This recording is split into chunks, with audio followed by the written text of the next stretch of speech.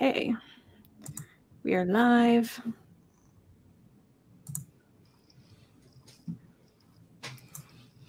All right, the video started. And now I've completely forgotten how I was going to begin this. Okay. Congratulations! Hello, everybody. This is kind of like a special Stitch and Bitch live show. We're going to be talking about the Hugo Awards shortlist that was announced, well, in my time zone, earlier this morning, a couple of hours ago. We have our usual Stitch and Bitch crew here today. We also have our guest, Kelsey. Guys, I'm not usually part of this group because I do not do fiber crafts.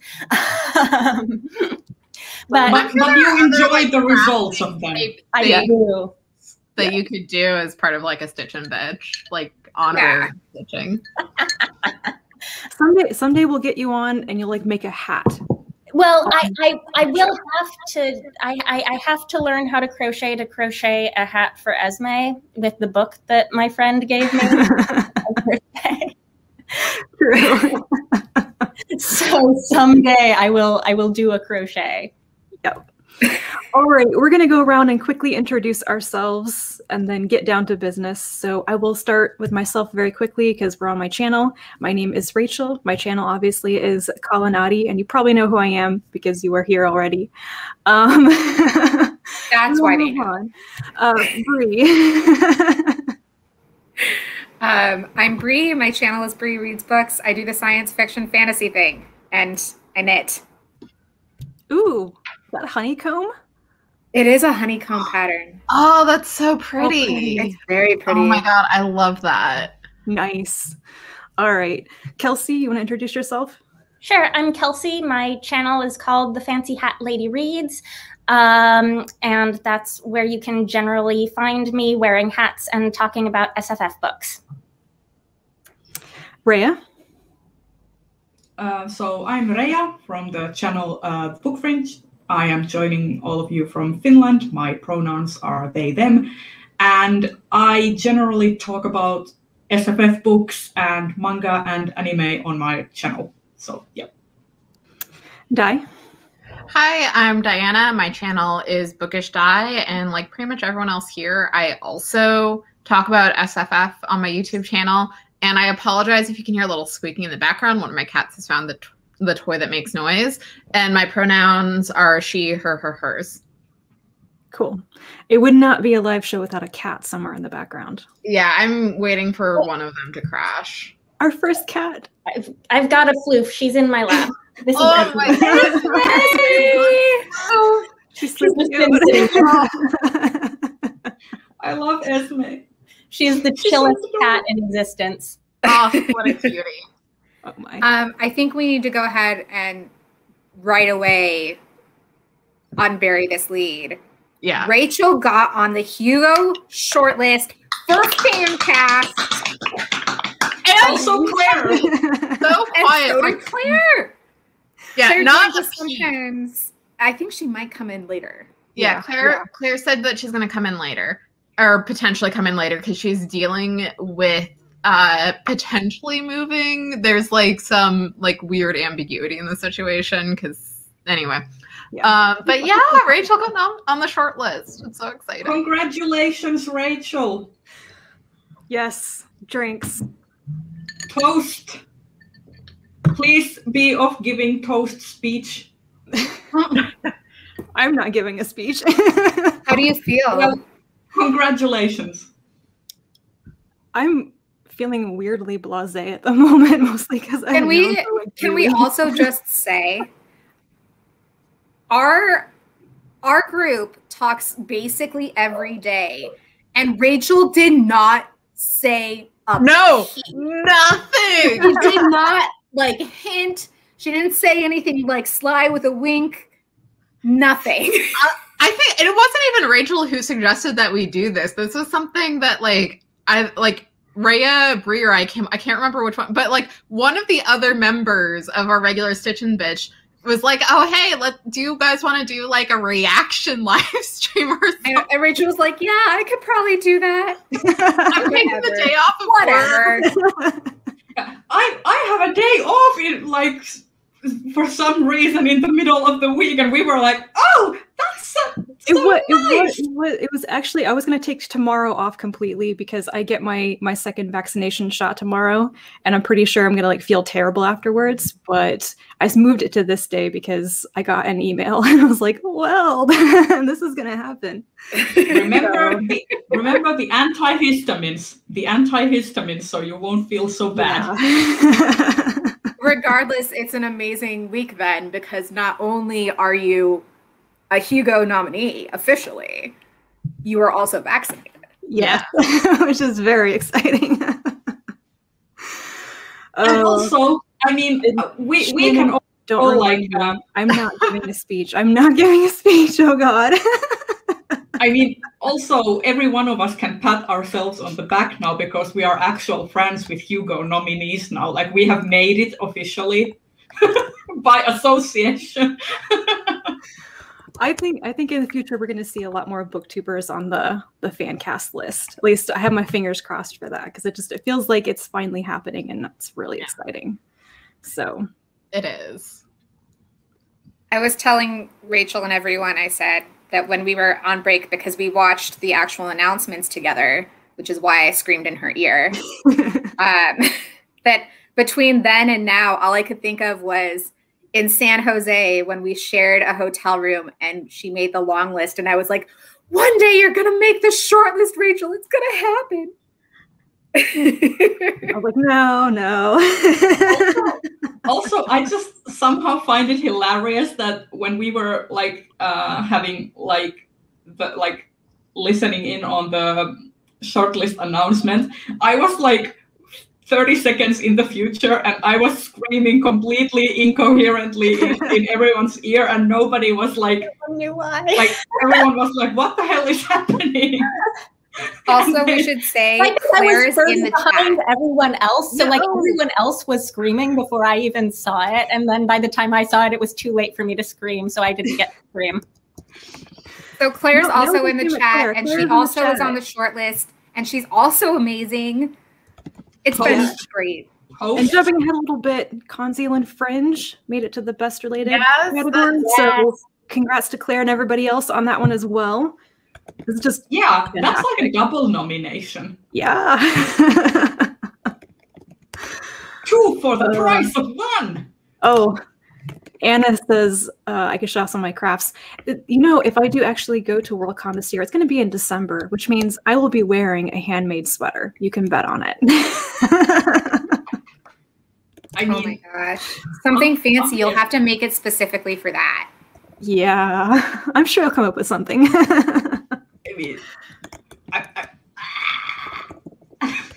All right, let's get into talking about the categories now. So we're gonna go down the list as it's presented on the Discon website. So we're gonna start with the big one, with the best novel category.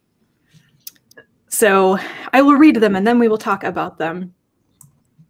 So the novel nominees this year are Black Sun by Rebecca Roanhorse, The City We Became by N.K. Jemisin, Harrow the Ninth by Tamsin Moore, Network Effect by Martha Wells, Piranesi by Susanna Clark, and The Relentless Moon by Mary Robinette Kowal.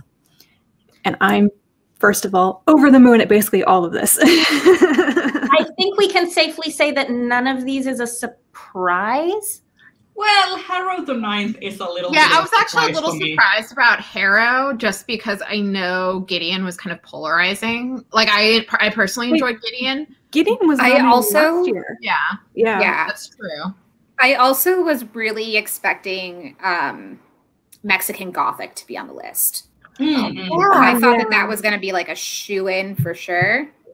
Yeah, I was thinking that maybe Harrow the Ninth could have been like probably a toss-up between Mexican Gothic and Harrow the Ninth. Maybe would have like replaced Harrow the Ninth with Mexican Gothic for my personal like. Yeah, I personally nominated Mexican Gothic instead of Harrow, but the shortlist is pretty similar to what I had put in. I'm really excited that Black Sun is there, just because that was, I think, my favorite novel last year. I'm very excited for Black Sun. Like, I've been gushing about it. I'm excited that the shortlist is giving me a reason to read Black Sun sooner than later, because that's one that I really still want to get around to. I will say, if folks do audiobooks, the Black Sun audiobook is excellent. They have 4 different narrators for the 4 different like main POVs, and they all do such a great job. So like if you're on the fence about whether to like read it or listen to it, I highly recommend the audiobook. And aren't the audiobook narrators all Indigenous as well? Yeah, they're also all Indigenous. Oh, cool. Yeah. The thing I kind of like about the best novel category here, and also like because there's a lot of crossover with the Nebulas as well in this category, is they're all pretty much standalones or firsts in the series. Because somebody was saying before that Harrow the Ninth could probably be read on its own too. Yeah. Network Effect and The Relentless. Yeah, The Relentless Moon. I haven't read that one yet. Yeah, that one's really self-contained, but you do have to kind of read the previous books to know what's been going on in the world. And then Network Effect, yeah. Mm-hmm. But both Murderbot and Lady Astronaut are also nominated in series, right? Yeah. I mean, I'm just really excited for Black Sun and Piranesi, and also The City We Became, because now I have an excuse to like, what's the word?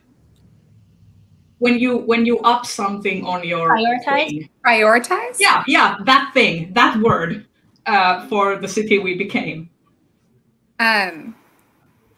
I really did enjoy Piranesi. It's so different from what Susanna Clark's done before, that it was like, but also just super beautiful. I do think Black Sun is probably my favorite on the list. But I'm halfway through Harrow, so I'll let you know. I'm pretty sure Black Sun is my favorite. I need to get Harrow from the library. Just not this month. Not this month.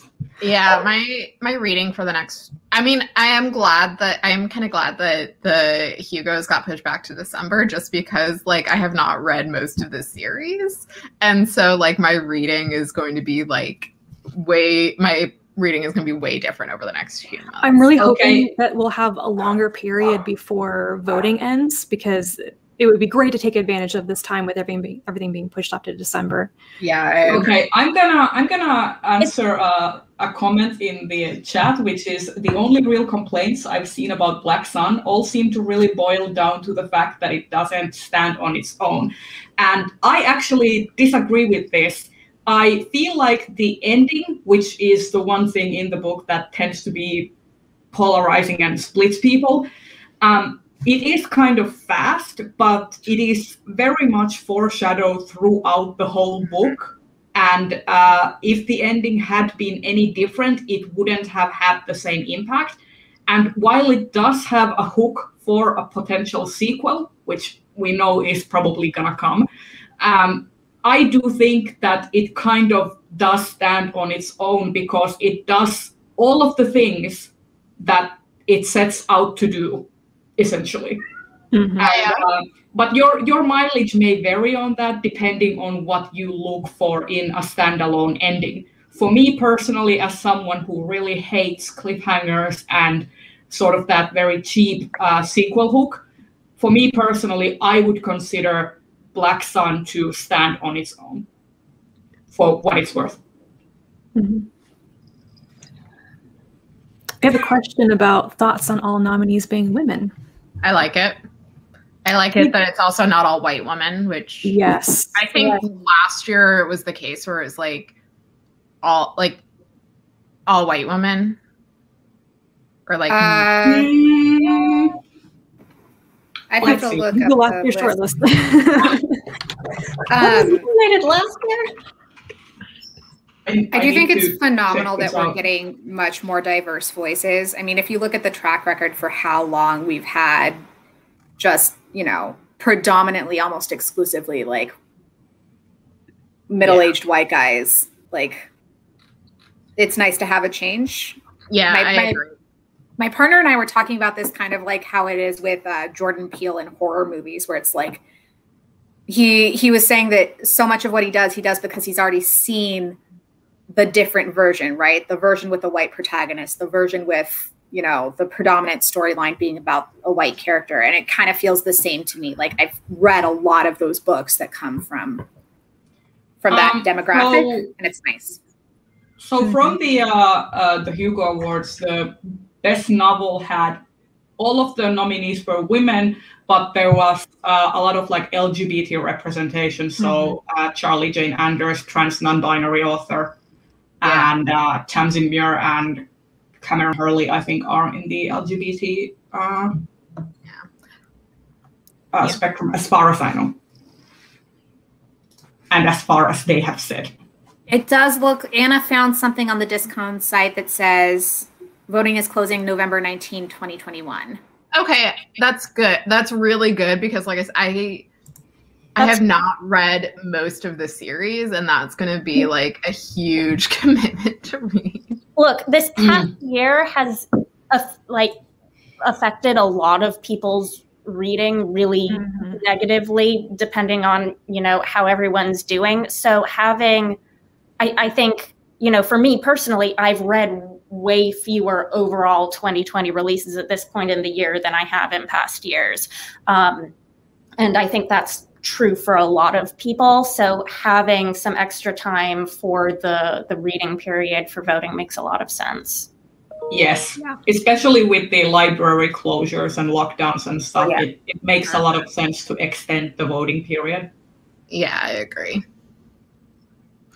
Oh, Alistair, I'm going to laugh Alistair, some of my best friends are middle-aged white dudes. It's okay. You can read women too. Also, there are like, you know, decades of shortlists that you can read. In the sometimes I start to think like, who are my friends? And then I'm like, the middle-aged white dudes are a definite minority in my friend group. It's like a queer folk flock together or something. Shocking. Shocking if true, Rhea. No, but I will say, like, I think this is, like, I would say the last couple of years, the Hugo shortlist has been really, really strong. And I think this is another example of the novel list being really, really strong. Like, for me, at least looking at the shortlist, there's no book there that I'm like, really? That one, like there is for the Lodestar, which we will get to. Yes. Oh yeah, let's move on to best novella now. The core.com category. Yeah, that's definitely how it feels. Yeah. Holy crap. Shannon mentioned the Stone Weta, which I'm also disappointed didn't make it, but this is one that I actually wonder if some people were really confused about whether it was a novel or a novella. I think I actually nominated it as a novella and didn't correct it on my ballot in time. I'm really curious about the long list for that particular one because it was just so wonderful. So the novella nominees, yes, they're all from Tor this year. Come Tumbling Down by Shannon McGuire, The Empress of Salt and Fortune by Nivo, Finna by Nino Cipri, Ring Shout by P. Jelly Clark, Riot Baby by Tochi Onyebuchi, and Upright Women Wanted by Sarah Gailey. I am very happy that both Riot Baby and Ring Shout made the list. Those were two that I was really hoping would make the list. I read Riot Baby last year and I read Ring Shout this year, but those were two that I really loved. I am a little sad that the Four Profound Weaves didn't make it on the list just because like that novella was just so lovely, and I still really want to read that. That's on the endless list of things that I was hotly anticipating in the past year and didn't get around to because reading was terrible. Kelsey, do you want to buddy read it with me? It's so short. I mean, yes. We could try and do a buddy read to what's that word? To redeem our previous failed attempts at buddy reading. I can't highlight it, but Worlds and Ink is saying in the chat that they would have loved to have seen some of the Tachyon novellas just to diversify the pub list, and I agree. Like, More Profound Weaves was from Tachyon, and like I said, I'm still a little bereft that that's not on the list just because it was just so moving and lovely, and I found it very like hopeful and healing. I just feel like Tor.com, like they have such an obnoxiously pushy marketing that they just like everyone just now associates novella with Tor.com. Like their marketing push has been like, and yet places like Tachyon have been doing novellas regularly for years and years before Tor. So I also nominated Seven of Infinities, which is the Julia novella by Aliette de Bodard, and I thought it might have a chance because I think Tea Master got nominated where it was released. That's from Subterranean Press. But it, as far as I can tell, it hasn't gotten the level of hype and readership that Tea Master did, and I have no idea why, because I liked it a lot. I'm kind of actually surprised that like the Shuya universe didn't make best series, or was that nominated in a previous year recently? I think it's I don't know if it hadn't. I don't know. I think it was nominated in a previous year. I could be wrong. And if it was, it might not have enough word count this to nominate it again. Yeah. Because I know that's like the main thing is like how Shauna McGuire is able to like do it every year is her books are ridiculously long, and she also does like a lot of short stories and novellas in those universes. So that's how she's able to. Gosh darn machine. Yeah, I mean, Subterranean Press I think has a little bit of an issue where the buy-in for it is substantially higher than a lot of other novellas. Yeah. So even if they're putting out fantastic quality stuff, it's hard. Yeah, I mean, even their ebooks press is a specialty press. They're all about collector's editions, so they're different playing fields sometimes. Yeah. Are their ebooks also like only available in the U.S., not internationally? I don't think so. I don't know, but I do find their ebooks to be they're about like $4 or $5 each, so they're not terribly priced. I mean, specifically with Seven of Infinities, I know Aliette de Bodard like self-published her own UK release of Tea Master, and I don't know if she's also doing it with this one. So, from what I gather, Sub Press's ebooks are available through Amazon, but we don't stand Amazon ebooks in this household because of the bloody DRMs.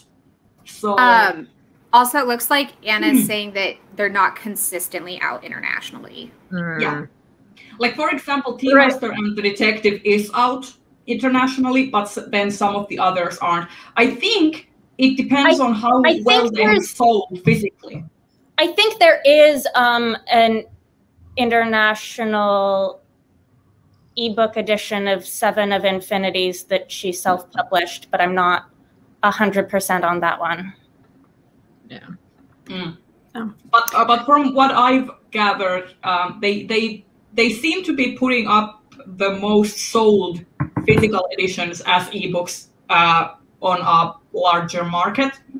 Yeah. That would explain why Tea Master and Detective is available internationally, but some of the others that haven't had as big of a print run haven't been. Again, I can't. That's just speculation. But a new Elise on Life was asking, is the Wayward series finally ending? It's not. There is going to be a new novella next year. I can't remember what the title is. I think there's like a couple more novellas that have been sold to Tor. I am I'm not caught up with that series. I'm a little surprised that they're still getting nominated every year with the series being this far in. I wouldn't have expected like that many people would be up to date with a series that's getting as long as it is. But apparently there are diehard Shauna McGuire fans. Yeah, the Shauna McGuire stands are like serious, but also I think a lot of them, because you can read them kind of in any order, makes it really easy to pick up, and especially because they're really short.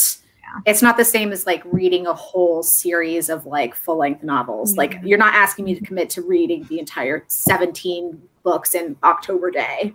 Yeah, that one is going to be like. And I mean, I'm saying this as someone who is a big October Day fan and who nominated that for best series. Like, I do think that one is a little bit at a disadvantage, especially when you look at the series that have been completed. So, like the David Bod trilogy, the Burning God, the Poppy War series, the Interdependency series. Like, I think it is going to be a little bit at a disadvantage in terms of like how people are going to be consuming the best series. But I do think like as a series, the October Day books are very good.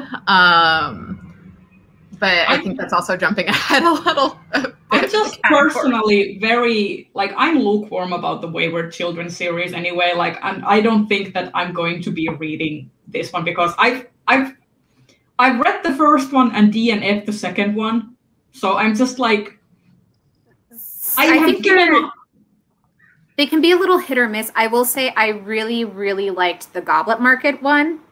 I thought that one was pretty phenomenal. I liked the first one. Some of the others in between, I could go either way on. I haven't read Come Tumbling Down yet, though. Yeah, I haven't read that one either. But from these, I have read The Empress of Salt and Fortune, which I loved so Am pretty I much. correct? The Empress of Salt and Fortune is not on the Nebula shortlist, because I think that surprised me, and I suddenly got worried that it wasn't going to end up on the Hugo shortlist. But then I was relieved because it was. Of all, this is such a good novella shortlist. I'm pulling up I wish the they Nebula made it right but now. The Empress of Salt. Yeah, and Fortune, I'm going to pull up the Nebula list. Yeah, so it wasn't on there for Profound. So for the Nebula shortlist, there was more variety in terms of the publishing. So the ones on the shortlist for the Nebula that aren't on the on the Hugo shortlist are Tower of Mud and Straw, Ife Ayuku, The Tale of The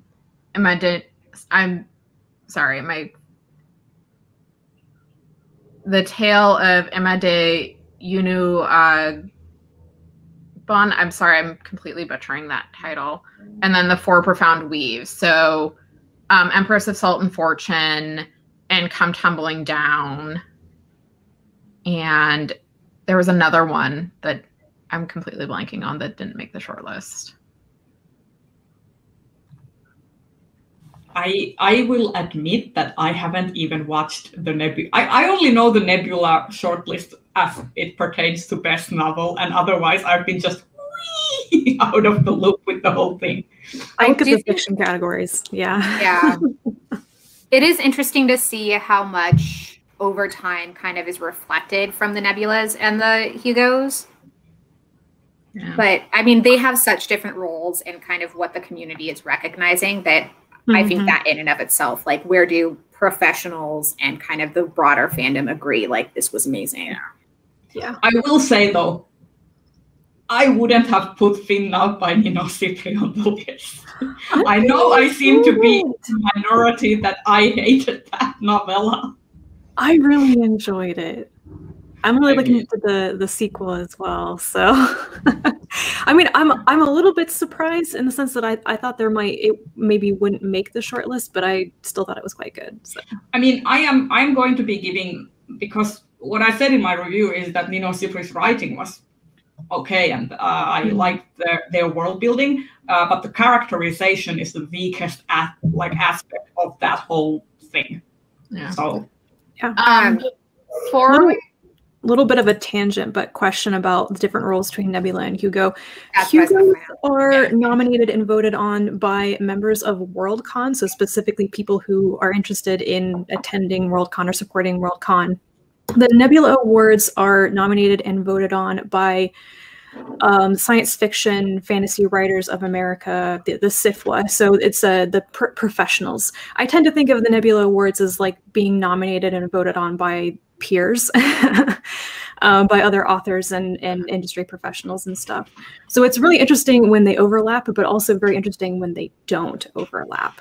I feel, okay, so I think comparing the Nebulas to the Golden Globes and the Hugos to the Oscars is a disservice to the Nebulas because the Golden Globes are crap. Yeah, so if you're voting for the Nebulas, you're probably a publisher, you're an editor, you're a writer. Some like professional reviewers are involved in that, I know. So it's just a very different take. Maybe Thomas can tell us in the chat, because I'm pretty sure Thomas has been a SIFWA affiliate and had voting rights in the past, so he might know who's eligible for that. I love Angela's Andrea's comment. I might be getting tipsy. That Nebula is like the Golden Globes and Hugo Awards is like the Oscars. Maybe, but none of us has the Oscars money. Yeah, no, I would say the Nebulas are more of like the SAG-AFTRA awards or like one of like the Professional Association awards, whereas the Hugos are more of the Oscars or more of like the Critics' Choice Awards. So I think like there's not like a good analogy to it, but like I said, I think comparing the Hugos to the Golden Globes is a disservice to the Nebula, or the Nebulas to the Golden Globes is a disservice to the Nebulas. Yeah. And the difference with the Hugo membership is pretty a low bar for entry. I mean, you have to have the $50 for a supporting membership, which is not no bar. That's a big bar for a lot of people, but it is. Also when we talk about like awards eligibility and stuff, it is true that like Oscars and Hugos both require a membership, but the nominees are not actively lobbying and spending wine and dine money to get themselves on the shortlist. I mean, they could, if anyone wanted to take me out. I mean, I would not say no. I'd be a very cheap date. A very cheap date, and I'm not I've always been a very cheap date. It's my selling point when I was Look, I just want to go to a nice brew pub and not have to pay. Let's drink and then move on to the next category. Novelette. So the novelette nominees are Burn, or The Episodic Life of Sam Wells as a Super by A.T. Greenblatt, Helicopter Story by Isabel Fall, The Inaccessibility of Heaven by Aliette de Bodard, Monster by Naomi Kritzer, The Pill by Meg Ellison, and Two Truths and a Lie by Sarah Pinsker. I think a lot of people are going to comment on Helicopter Story. I don't personally remember a lot of what the discussion was about that back last year, I think. It was pre-pandemic. It was early 2020. And that might be why I don't remember it. It's been a long time since then. Well, the thing was about the naming of the novelette. Wait, are we... Yeah, the name of the novelette is different than what it was originally published, and I think that might have been at the request of the author. Yeah, because the thing that happened was that when it was published, Isabel Fall wasn't publicly out as a transgender author, and because of the backlash they received, because Clarkesworld published this novelette, they had to come out and apologize and explain what they had thought of, what their thought process was behind the title and behind the story. And then it was first pulled from Clarkesworld, and then it was republished under a different name. I didn't. For what it's worth, Claire, you don't have to take me out. I will take you out. Yeah. So I actually read the original version or whatever of Helicopter Story because I had the magazine before things got changed. I don't really have thoughts on it, though. It's been such a long time since I read it. So I don't actually have thoughts on anything in this category because I don't think I've read. I don't have any thoughts. I haven't read any of these or the short stories yet, so I just have to sit out these two categories, I think. Yeah. According to Shannon, though, the Greenblatt novelette is apparently really worth getting to. So it's in Uncanny, so that means you should be able to read it for free online if you care to do so. So, in fact, most of the novelettes and all of the short stories, which we'll talk about next, if you just Google them, you should be able to find them online right away. And in terms of finding, how does one find short stories and novelettes outside of anthologies? I'm going to plug, and Shannon had mentioned it, Lady Business, namely Renee, does a Hugo spreadsheet, a Hugo, like, potential nomination spreadsheet every year, and it's a absolutely fantastic resource. And so, like, as people will read or watch things throughout the year, they are encouraged to put them on the spreadsheet so that other people can find them, and then also you can remember stuff that you might have read and enjoyed. Mm-hmm. And they have already started the spreadsheet for like next year's nomination period. So it is one of my favorite resources for this. Yep. But yeah, I have only read the helicopter story from these, and I read the unedited original publication of the story, so I am probably going to read it again because I expect that it went through edits before it was republished. Yeah. Yeah. Oh, Becca mentioned the Amazon Faraway collection. I haven't read any of them, but that's a good point. I kind of was surprised that none of them made the shortlist. That was the one where N.K. Jemisin's story was in that one as well. Yeah, Emergency Skin, which is phenomenal, by the way. If you haven't, it's read by Jason Isaac, I think. Oh, really? Yeah, because I listened to it. I don't want to get anything on Audible, but that is so tempting. Bree, you are not making me repurchase my Audible membership. You are not doing that to me. We all know how I feel about Jeff Bezos, but I'm so addicted to Audible. I mean, I am addicted to Jason Isaac. Won't notice my $20 a month. Can I just plug Libro FM? Yeah, I have Libro FM, and I really like it. Also, heads up for Libro FM for the weekend of Independent Bookstore Day. If you spend $15 at a qualifying independent bookstore and send them a receipt, they will give you a free ebook or a free audiobook. Dang. I am a poor student that is even cheaper than Libro FM, so I am gonna plug Scribd.com. Works on your browser, and they also have an app. Don't favorite anything or add anything to your list, though, because that's a kind of a soft block that they use to basically limit your accessibility to popular titles. I don't have any problems with accessing titles because I just, don't favorite anything. So I will just go and listen to stuff. But that's a tip from me to you. And I can confirm, because I just looked it up, Jason Isaac does read Emergency Skin by N.K. Jemisin. It's a 4-hour listen, which means it's perfect for an afternoon of doing chores, gardening, or whatever. You should listen. I mean, Bree. Yes. Since you, I know this isn't Hugo related, but it is audiobook related. When you are getting the wee reeves, you have to read the Get the Fuck to Sleep as read by Samuel L. Jackson, the picture book. Fair, very fair. Oh my! All right, short story. All right. Okay. The short story nominees are Badass Moms in the Zombie Apocalypse by Ray Carson, A Guide for Working Breeds by Veena Jimin Prasad, Little Free Library by Naomi Kritzer, The Mermaid Astronaut by Yoonha Lee, Metal Like Blood in the Dark by T. Kingfisher, and Open House on a Haunted Hill by John Wiswell.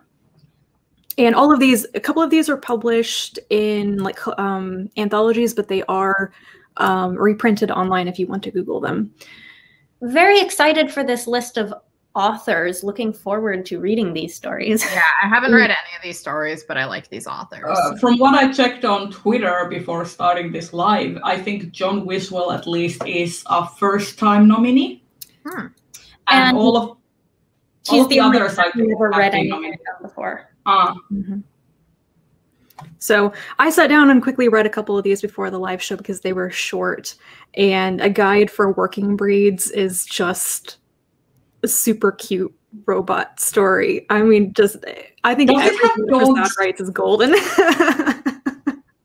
A Guide for Working Breeds sounds like something related to dogs. Are there good boys in it? Now my interest has been piqued. Like I said, it's cute.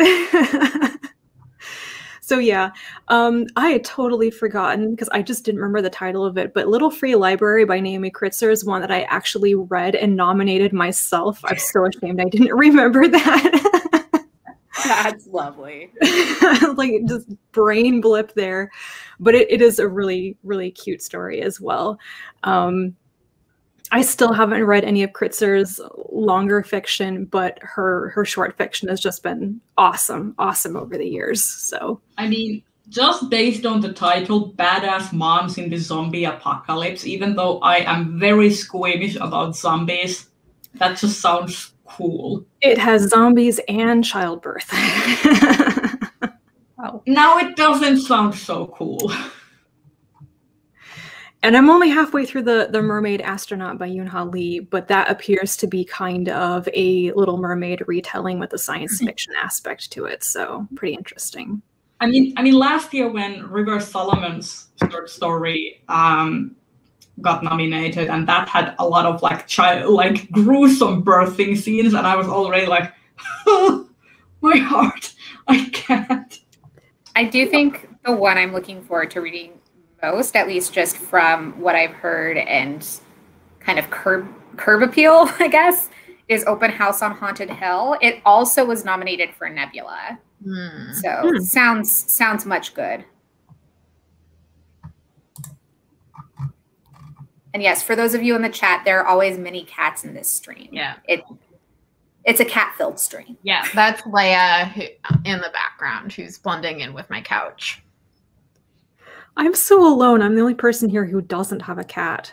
But you have an Ava, and an Ava is lovely. Yeah. She doesn't join me, though. She usually That's just true. hangs out in the living room, so. Have a Tesla. Hello, Tesla. I can't get over how much he looks like a Studio Ghibli character. His face and his... Especially with whatever he just did with his mouth, that like... Yeah. He is Yes. the... My dog is a cat dog. Yes. I mean, Tesla is like the spitting image of that one cat in The Cat Returns, the fat one. The Carrie Elwes cat or the big white one? No, The Carrie Elwes cat. The Carrie Elwes cat in terms of appearance, but the big fat one in terms of personality. Yeah. Okay, so we have short stories. Best series, which we already were kind of talking about before. Series I sort of have opinions on, I guess. I tentatively have opinions on because I think I've read at least one book in all of these series. I want to know your opinion. I will read them, and then Kelsey will give us her opinions. So the Devabad trilogy by S.A. Chakraborty, The Interdependency by John Scalzi, The Lady Astronaut Universe by Mary Robinette Kowal, yay. The Murderbot Diaries by Martha Wells, October Day by Shauna McGuire, and The Poppy War by R.F. Kuang. Question, is this the second time October Day has been nominated in series? It's So. either of the side. Like, Shauna McGuire has been nominated pretty much since the inception. I just never remember what the rules are for, like, when are you eligible to be nominated again if you've been nominated before? So you can't be nominated the year after you've been nominated. So if you win, you're removed from consideration from others. That's in case like an ongoing series wins.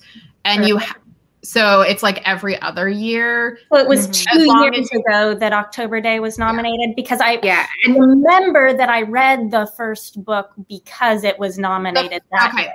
So I will say, in terms of like, as someone who has read all the books and is currently like in an ongoing like podcast series with 2 other fans talking about it, the first 2 books are not super great. The third book is where it starts getting better, and it also becomes increasingly serialized. So it becomes difficult for you to like jump on as the series progresses. So like the book that was just published in 2020 was like the 14th book, and it is not a good starting point. I would say you can read. I would say you could potentially read the third book without reading books 1 and 2, but you would be missing some stuff. But yeah, books 1 and 2 are not as good as the series later becomes. I am aware from, reviews of the series that it does improve from the early books. And like I was aware of that when I picked up just the first book to read last time it was nominated. This is just what makes the series category sometimes so difficult when you have these long series and like the eligible works. Yeah, I think the reason people are nominating them are not something that anyone is ever going to catch up to. But in terms of all of the books on this list, like the only series I'm all the way caught up on is Murderbot Diaries. And I wonder if we all think that Murderbot Diaries is a shoo-in for the winner, or I don't know, because here's the thing. I haven't read Network Effect yet because 2020 was a shit show. But I do think that potentially the Davabot, I think the Davabot is like more of the long shot, but I think Murderbot and Lady Astronaut are the two front runners. Just like looking at the list, I think the Interdependency might be able to like squeak it out. But again, I think that's more of a long shot because I feel like people haven't really been talking about that series to the extent. The first book was nominated for a Hugo. That was The Collapsing Empire, right? And I was nominated too. I feel like the Interdependency series, like it has that reputation of a kind of downward spiral, that the first one was good and then it kind of like didn't stick the landing. I wasn't that impressed with the first book. I thought it was like accessible, readable, but like I was comparing it to the other best novel nominees that year. It was like, this doesn't hold up in terms of...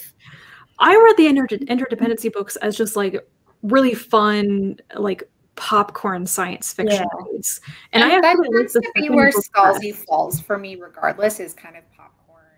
Yeah, and I think from like I'm one is kind of nominating him because like he's John Scalzi and he's someone that they know. Because like when you look at some of the other category, like when you look at the other vote, like other nominees, I don't know. It kind of feels the odd one out. I mean, I definitely think that it's either gonna be the Murderbot Diaries, the Lady Astronaut, or the Poppy War. Like those are the three for me, like which I think are gonna be. But then again, I might be skewed. I might be skewed on the Poppy War thing though, because like it's the whole like, does this have like a lot of pull in the Worldcon community, or is this just my opinion because it's so hyped on BookTube? This is my thing about Davabot Trilogy. Yeah, because Davabot Trilogy is getting just massive rave reviews on BookTube. People love that series on BookTube. I was surprised to see it on this list because As was I. Yeah, so I don't know. I'm going to be interested to see who gets this category. But Davabot, Interdependency, and Poppy War, I think all three are now finished trilogies. Yeah, those are the three that we're looking at like, this is done. This is the trilogy. This is the series. And like of those, I think like I've read the first book of all three, and the only one I sort of want to continue with is the Poppy War, but also like I don't know that I'm in the right mental emotional state to continue with the Poppy War series, even though I intended to continue with it when I read the first book, because I know it's like the type of series that like it's out to hurt you and I don't want to. I feel like it is very much out to hurt you. I feel like out of all of these, I am most likely going to read the Davabot trilogy at some point. Like that is the one that has like the most interest. Like I've read the first Murderbot novella and I want to read more of them, but it's kind of like Martha Wells is like, I'm so sucked into the Raksrat like books. Like I feel like you either really like the Raksrat books or you really like Murderbot. Like those are the no, I like both of them. Both of them. I do. Yeah, I have to leave, but before I do, I just want to make a couple of quick comments about some of the categories we haven't gotten to yet. In terms of the Lodestar, I think it is a fairly solid list. I don't think A Deadly Education should be there. It was not marketed as YA. I think I am really disappointed Novik accepted the nomination, to be honest. Yes. And I read the first like 2 chapters of the book and the prose is awful. Like it is. Can we just I literally have to run off in like a minute. So just so very excited for most of the Lodestar. And then the other 2 things, one, short form presentation. Super happy about She-Ra, less happy about The Jedi because Dave Filoni should not be directing live action. It was the weakest episode of season 2 of The Mandalorian. And very excited that Nerds of a Feather and Lady Business got nominated for Best Fanzine. But yeah, I will watch the rest of this later, and I hope you all have a good rest of the discussion. Have a good one, Di. Yep. Bye. Bye. I just wanted to ask, like, if we are already like in the like dissing Naomi Novik vibe, like, can we just skip ahead to the Lodestar and talk about it? Lodestar. Okay, yeah. And then we'll let me find. I feel like me and Kelsey have thoughts. Yeah. Okay. So the Lodestar Award for Best Young Adult Book, which, by the way, is not actually a Hugo Award. It is Cemetery Boys by Aidan Thomas, A Deadly Education by Naomi Novik, Elotsoe by Darcy Little Badger, Legend Born by Tracy Dion, Ray Bearer by Jordan Ifueko, and A Wizard's Guide to Defensive Baking by T. Kingfisher. Go forth and speak. I want to say, first of all, just off the top, that I love this award. I love that we now have it. I have been generally really happy with the nomination lists for this award for the years that we've had it. There has been, for all of the past 3 years now, something on that list that I've either, nominated or read after it was nominated that I found that was like an absolute new favorite YA novel for me.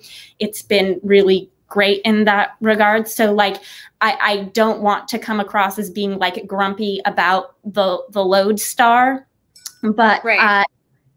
A Deadly Education is an adult novel. It should not have been on this list. Yeah. I'm going to say another thing that I suspect Di would probably back me up on this. She could later come out and be like, Bree's dumb and wrong, which would be totally fine. No. I have heard and think that there's legitimate criticism to the idea that a lot of the Lodestar is voted on by adults. And so you get books, and keep in mind, I love Wizard's Guide to Defensive Baking, but Kingfisher writes youth framed books for adults in a lot of ways, and that's maybe not the end goal. I have been confused about this for a while with her T. Kingfisher like brand of books, because I think when I first started following Ursula Vernon, she was really saying that the T. Kingfisher books were the adult books, and I feel like she stopped saying that. And I don't know. I mean, obviously, the books she's publishing, the people who are reading them are her adult fans. They are not. Yeah, I mean, people aren't finding those books, but it's kind of like she's been publishing more things for. Yeah, the Kingfisher pen name has become less about writing for adults. Like she used to publish a lot of her like really dark fairy tale retellings under that name, but more and more it's become just what she self-publishes, the things that don't fit the traditional market and that she can't sell elsewhere. Which A Wizard's Guide to Defensive Baking is a great example. But also, the traditionally published horror novels are under T. Kingfisher, right? Possibly because it fits the darker persona more. Yeah. Yeah, it's more in common with what she originally would publish under that name. Yeah. I don't know. There's just. But with regards to the awards being nominated and voted on by adults for a young adult award, that is kind of how all awards for children's literature happen. Yes. All major awards for YA and children's literature are awarded by adults, and they do not necessarily reflect what kids actually read. I think part of what bugs me about it is specifically around, I think, this science fiction fantasy fandom's approach to YA, which tends to be very much like, here's these 10 books I read in 1975 and you should love them. And so how much of that spills into some of the selection of these things? And for me, there's just maybe not the most modern mindset when going into the Lodestar. That being said, I've been very happy with a lot of the Lodestar nominees. Like over the last couple of years that we've had it, I think it's been a really phenomenal category and has opened up a lot of eyes. I just wonder how much of the voting population kind of takes that approach to it which makes me wonder. It makes me think about the award.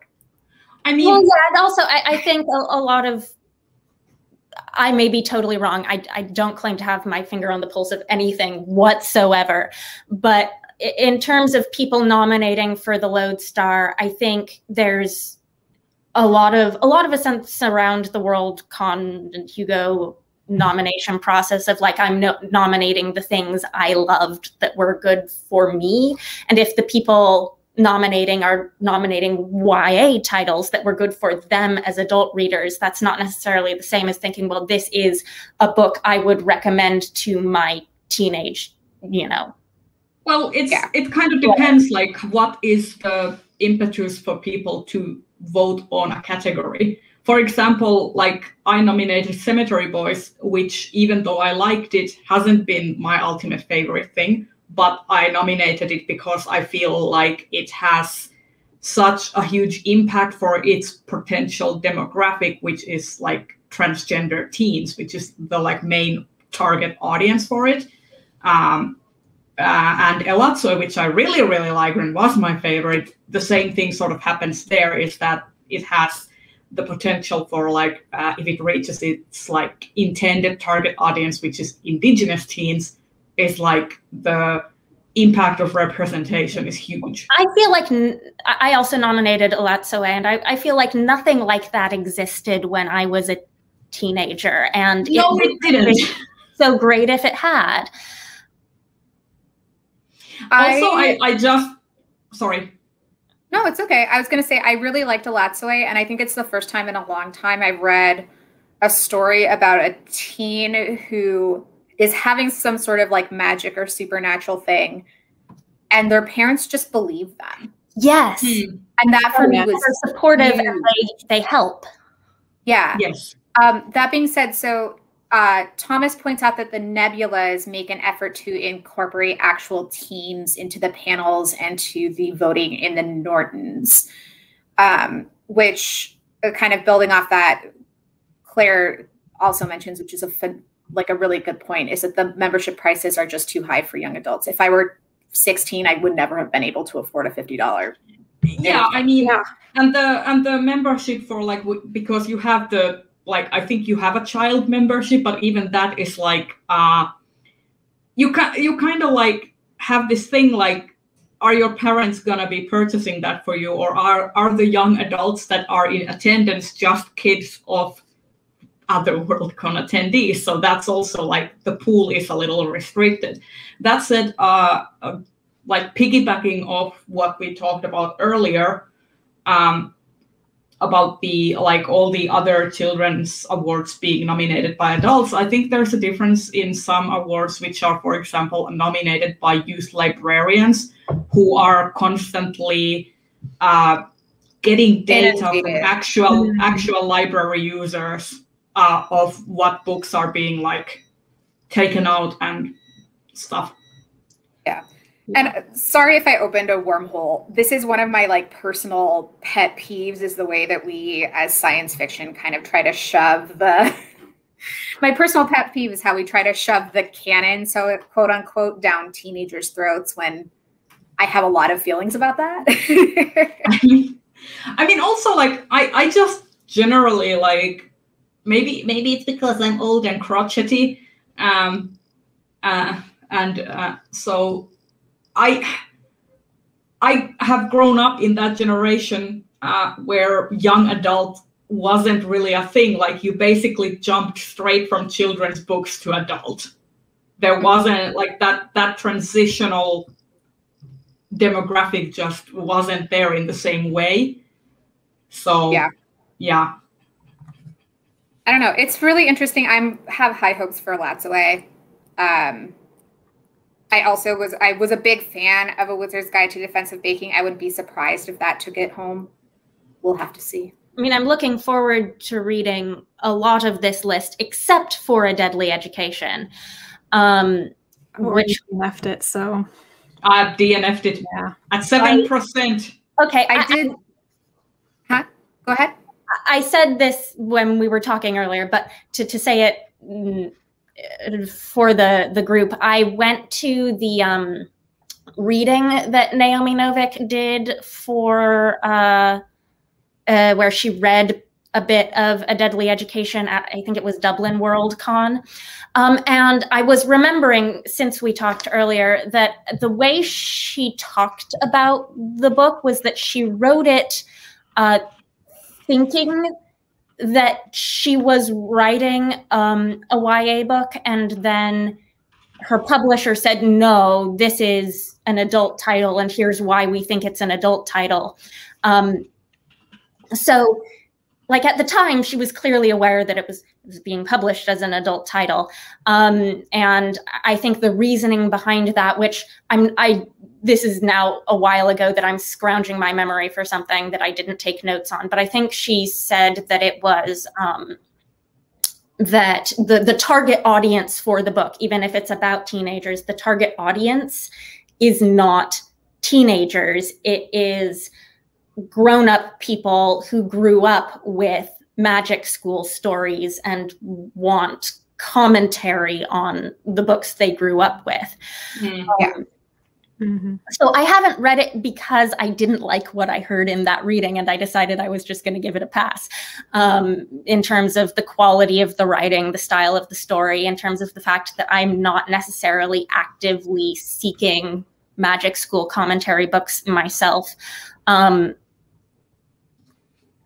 But was I going anywhere with this train of thought?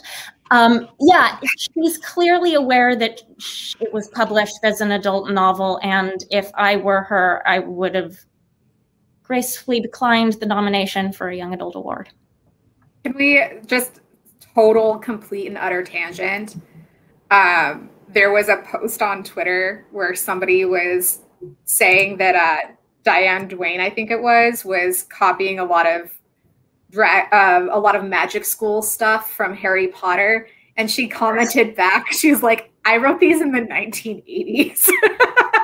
Sorry, total tangent, but it cracked me up. Oh my god, very similar to that. My favorite is when people try to drag Wizard's Hall by Jane Yolen for the same thing. Like, oh, you ripped off Harry Potter. And she's like, I wrote this like decades before Harry Potter. You ripped off me. Yeah. Rowling wrote about a magic school doesn't mean that she's like, cornered them. I mean, the worst witch books. The worst witch books existed prior to... I think I got a good solid 5-minute chuckle out of reading that when I saw that post. Yeah. I mean, I'm like, sometimes the audacity and confidence of people to make a comment on that before doing a cursory Google search is mind-blowing to me. Oh. All right, we've been doing this for a little over an hour, so do we want to kind of speed up and get through some of the down ballot categories? Yeah. Best video game. Best video game. We'll get there. Let's go back to best related work before I forget where we were. Han Zealand and Faya. Yeah, my question is, so FiyaCon, like, I think it's actually pretty cool that some, like, the Fringe Con and an actual convention got nominated in this category. But for people who didn't attend FiyaCon, how do you vote on it now? Like, what sort of experience are they going to give to people who are trying to vote in the future? Because I'm pretty sure did they archive some of their panels or something? Because that would they did. The best thing. They archived their entire Discord and also some of the panels for future use. Yeah, that would be the way that I would say you have to do that. I mean, Fringe has the benefit of being real easy to find on YouTube. Oh yeah, absolutely. Yeah. You can find it on basically all the channels. Yeah. So I think FiyaCon was also like the same with Nerds of a Feather publishing transcripts of Fringe content. I think FiyaCon has done the same. Like they if they have not already published it, I do know that they had transcriptions of material from the convention. dependent on whether the participants of each panel agreed to have the content publicized. Yeah, Shannon points out that it's not clear yet if Fiacon will be giving access to those videos or transcripts, like to people who weren't at the con. But we'll just have to see, I guess. Yeah, we'll see what they decide. The other nominees in Best Related Work were Beowulf, A New Translation by Maria Devana Headley. I could to read that. George R.R. Martin can Fuck Off Into the Sun, or the 2020 Hugo Awards Ceremony Rage Blog Edition by Natalie Lors, which was a fantastic read, and I can't believe I just said an F-bomb finally on my channel. A Handful of Earth, A Handful of Sky, The World of Octavia E. Butler by Linnell George, and The Last BronyCon, A Fandom Autopsy by Jenny Nicholson, which I have never heard of. Does anybody know what that is? I know, and it's actually a really interesting video. Okay. It's wild.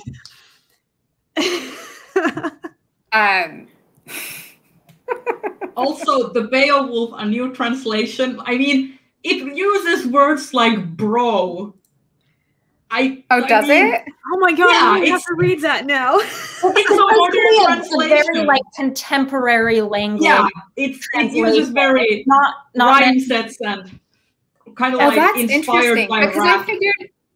I saw that and I was like, oh, it must be like in the vein of like a Robert Fagel when he did like the Iliad and Homer, and it was just a very like heavily annotated, like oh my god, I will. This is an have to update. see if I can.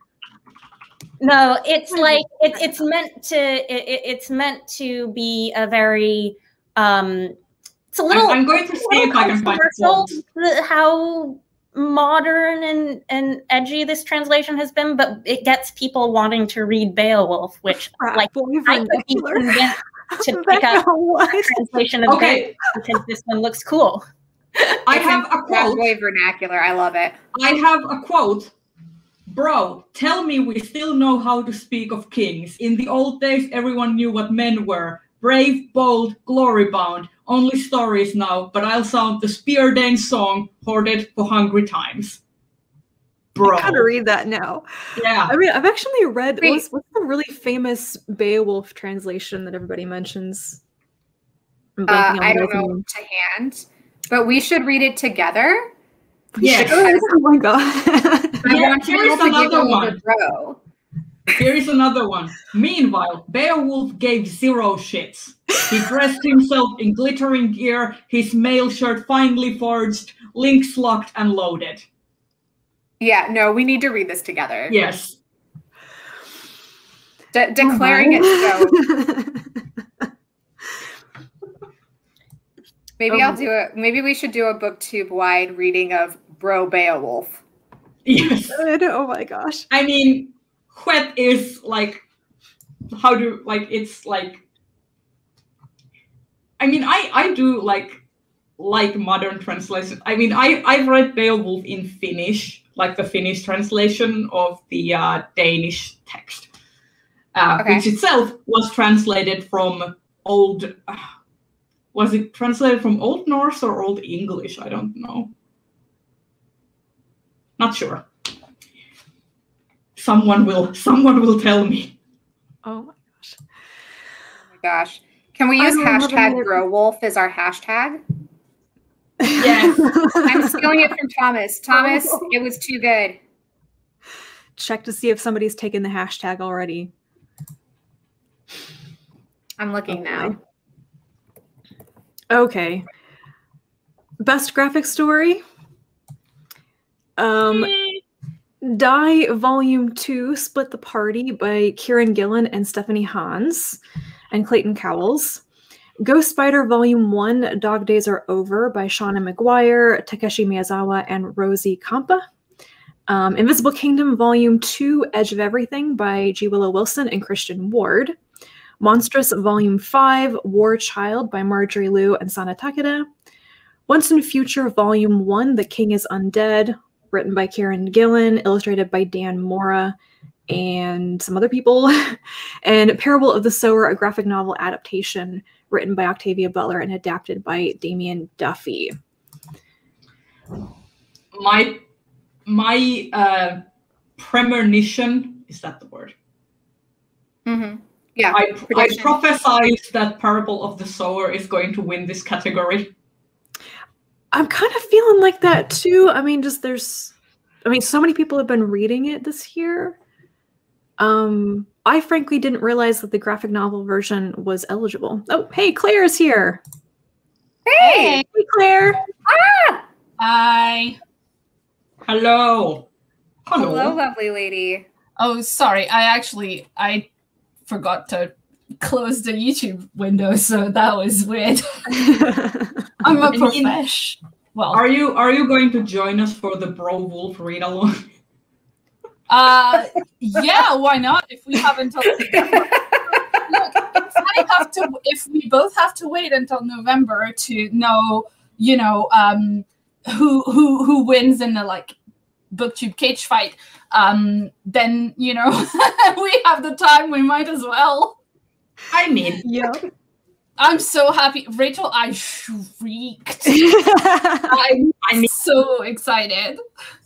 Me and Bree were basically doing our best interpretations of a banshee howl. I only had one earbud in at the time. Well, that is good. So now you only have one useless ear. So I can say I do think that Monstrous and the Marjorie Liu title will be split because you're going to split the Takeda fans. So. Wait, no, they're the same thing. Oh, are they? What? Yes, it's Monstrous. It's both Marjorie Liu and Sana Takeda. Yeah. The one who split is Kieran Gillen has written 2 of these, Die and Once in Future, which I've never heard of Once in Future, so. Well, for me personally, I am rooting for Die because it does some interesting things. That said, Die hasn't been my favorite.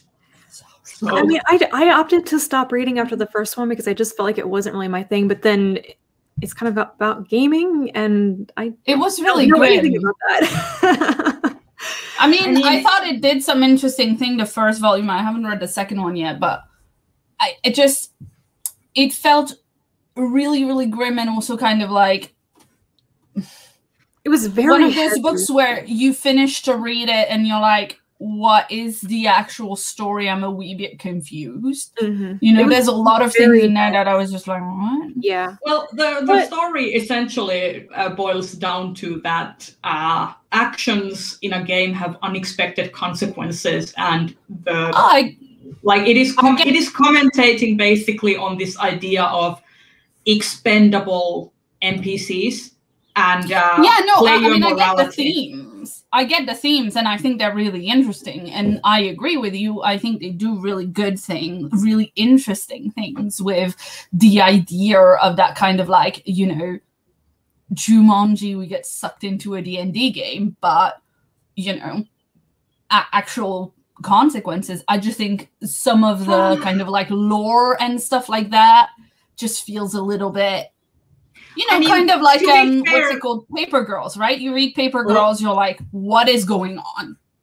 And you understand the themes of it, but they had to, like, the author had to do like an 8-page explanation about intentions and lore, which is why in the end of the first volume, which is like, you don't have to read it. It's kind of like additional material, but I'm also always a little sketched out when an author feels the need to do that. Like, can you please have the confidence in your story that it will stand on its own little legs once you take the training wheels off?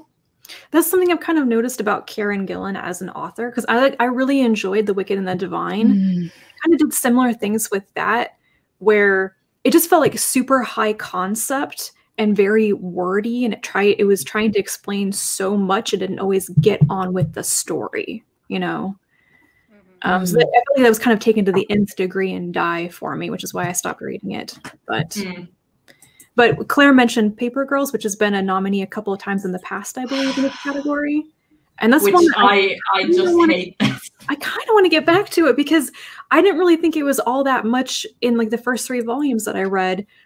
And yet people keep mentioning it to me now as it's progressed to like 6 volumes or something. And like it's really doing interesting things now. I have a personal like gripe against everything that is like, just watch all the 75 episodes. It gets good. Like I just like no. Like no, I mean like, I agree with that. I would say to the point that you made just before, Rhea, that like, you know, if you need to do an explainer, if you need to like read a lot of like, for me, Paper Girls works because even when I don't understand the stuff, I'm intrigued and interested, and I want to keep going, and I'm, you know, the cliffhangers and stuff pull me in.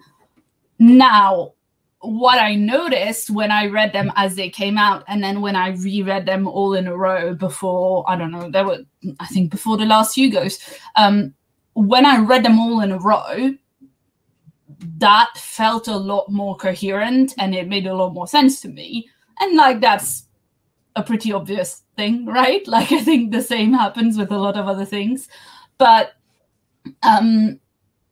maybe it's just not the best kind of the best suited to the medium. I don't know. It's also very beautiful, and to me that's quite important. But again, on that, your mileage may vary. I do agree with you. You shouldn't really have to. You know, it's like when like book 13 of the Vorkosigan saga was a nominee, and I read it and I was like, I hate everything about this, and people were like, oh, but it's a side character, you need to read all the other books. And I'm like, I'm sure they're great. Captain Vorkosigan. However, yeah, I mean, no, it was so I also feel like I hated it. It like wasn't people bad. should. I mean, there is also the fact that people are different and readers expect different things from media. So I just feel like the response, like the knee-jerk response to a person who doesn't like your favorite thing is like, well, rather than diminishing their concerns about why they do not enjoy a certain thing, why don't you just recommend another of your favorites that might scratch a different itch, you know, like find common ground in some other way. I just like, I'm getting PTSD from the time people said I need to watch all the episodes of Inuyasha before I can have a negative opinion about it, and then I watched all of it out of spite. And I still didn't like it. Isn't that a definition of gatekeeping? I don't know. Yes. Yeah, I mean, you know, question in the chat that I want us to discuss, guys. Ilana Rose says, I've never read graphic novels. Are any of the nominees a good place to start reading an entire new to me genre format? None of these ones. If I'm Ilana, honest, I will give you a list, my friend. Invisible Kingdom is only on the 2nd volume. It's beautiful. I actually have it right here. But the thing is, like, is Invisible Kingdom a good place to start if you are completely new to graphic novels? I don't think it is. I personally think yes, because I think it's written very well, and I think that G. Willow Wilson knows how to leverage her artist's talent in conveying a lot of stuff, so it's not overly wordy. I just thought it was a perfect blend of the text, the dialogue, and the visuals. They convey so much within the medium. Yeah, I think my advice that I would give to Ilana is that there's a lot of different types of graphic novels. So if you're somebody who really likes something like a slice of life story, these are probably not the best. If you are somebody who really likes, you know, vivid, high sci-fi adventure, something like Invisible Kingdom would be, I think, really good. Go ahead, Claire. Sorry, Ilana is a classicist, and I know that they wrote their thesis on Fallout. I'm gonna say Odyssey. I was gonna say when you said super classicist. Weird. It's super weird, but I think you will really like it, Ilana. It's by Matt Fraction, illustrated by Christian Ward. The colors are amazing. It's like it's the Odyssey in space. It's weird Odyssey in space, yeah. I I am going to give a manga recommendation, which I think will work for most readers. It is comedy, it is epic fantasy, and it gets a little dark, but at the heart of it, it is a comedy found family, and that is Delicious in Dungeon by Ryoko Kui, which is a cooking manga where a party of adventurers has to go to this dungeon in order to save a party member that fell in combat that they weren't able to resurrect, and because they ran out of supplies and money, they have to eat monsters in the dungeon as they make their way down to the level where their party member died. Soren. I think, yes, Soren is back. I think the hardest thing for a lot of people with graphic novels, who aren't used to it, is if you're looking at an ongoing work. So it might be better to start with something that's already finished. So Lock and Key is a little bit of a horror story, but it's very fantastical. 6 trades, which is what these little books are. And then I always suggest Descender by Jeff Lemire. And it is a fantastic illustrated by just Dustin Wang. It's beautiful. And it's a sci-fi kind of found family-ish type story. And it's all finished, so you don't have to worry about keeping up with it or anything like that. Also, if you want just like, I'm gonna plug a Finnish favorite, which is a webcomic. So if you don't have money, you can read the whole thing online, which is Stand Still, Stay Silent, which is a post-apocalyptic cosmic horror taking place in a world where basically a climate catastrophe event has flooded everywhere except the Nordics. That just so you know, Alana, because I see you in the chat, it's spelled ODY-C when you go to look it up. Oh, yeah. Sorry, forgot to say that. That's important. Let's see. I've already packed all my graphic. I'm moving house, by the way. That's why I have cardboard everywhere. So I've already packed all my graphic novels. I can't look at them. More will come to mind. We want to go on to the best dramatic presentation categories. I need to take a quick break, but I feel like you guys will have more to say about these than I will. We'll talk about long form and short form together, guys. Because I tried to nominate Jujutsu Kaisen. It didn't land because, like, the Venn diagram between weebs and Worldcon members is apparently not a circle. So yeah. So the long form nominees are Birds of Prey, Eurovision Song Contest, The Story of Fire Saga, The Old Guard, Palm Springs, Soul, and Tenet. And in short form, they're Doctor Who, Fugitive of the Jadoon, The Expanse, Galgamela, She-Ra and the Princesses of Power, Heart, Parts 1 and 2, The Mandalorian, Chapter 13, The Jedi, and The Mandalorian, Chapter 16, The Rescue, and then The Good Place, Whenever You're Ready. And I will be back in a moment. Please continue without me. Yeah, so the first thing that I will point out, in case anybody doesn't know, because that's something that caused a lot of discussion in the chat when the Hugo announcement was happening, is that Eurovision Song Contest, The Story of Fire Saga, is a movie about Eurovision. It's not, in fact, the Eurovision Song Contest, which is totally SFF and metal as shit and should definitely count anyway. But it is, in fact, fiction. The movie it's a movie by Will Ferrell, guys. Like, it's on Netflix. It is mildly speculative. Like, I wouldn't categorize sci-fi or fantasy as the primary genre for this film, but like, I don't feel like, genre gatekeeping anything. Like, it's fantasy enough. I mean, the thing is, the rule is always that if it's right sci-fi-ish enough for people to nominate it for Hugo, then it counts. It has a supernatural twist, and it has a lot of fans in the SFF community. I thought it was. I'm going to be pummeled in the streets for admitting this, but I'm just not the biggest fan of Will Ferrell. Oh yeah, no. I'm sorry, is that a controversial opinion? I mean, everyone uses the elf gifs. I just thought that he's popular. It's very recognizable. It's not because Will Ferrell is like some sort of phenomenal comedian. No, and I'm not also everyone watches the reason anyone Zoolander. particularly likes this movie.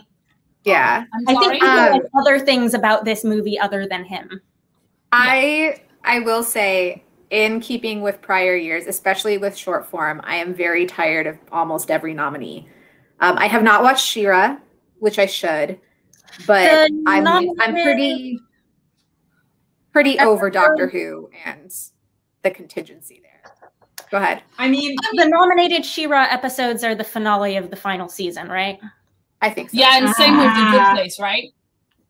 I am not ready to binge all of that just to like be able to vote. I'm not ready. Damn it. Oh. I mean, I've not seen. Take it back. Stinky cat breath. Sorry. Oh. I mean, I've not seen. Sorry, I've not seen Doctor Who or The Expanse, but I've seen all the other ones, and I have to say, hard agree with Die. The Jedi is not like a great episode of The Mandalorian. Like what? I don't even remember what episode that is. I haven't watched the second season yet. Okay. I haven't watched the second season yet. No spoilers, please. I mean, it's not my favorite episode. She's a fan favorite character because I haven't seen the other Star Wars things that she's in. I mean, out of all of these, I'm like, The Expanse is like a safe bet for any category because it's such a beloved series. And didn't it win the last time? Did Mandalorian win last time or did Expanse win? I don't remember. What? I don't know because I fell asleep during this episode. I'm just being the long form. The long form. I'm really excited to watch The Old Guard. I haven't seen. So true. Can anyone tell if I would like The Old Guard? Because I've been very much on the fence about watching it because action movies are generally not my thing.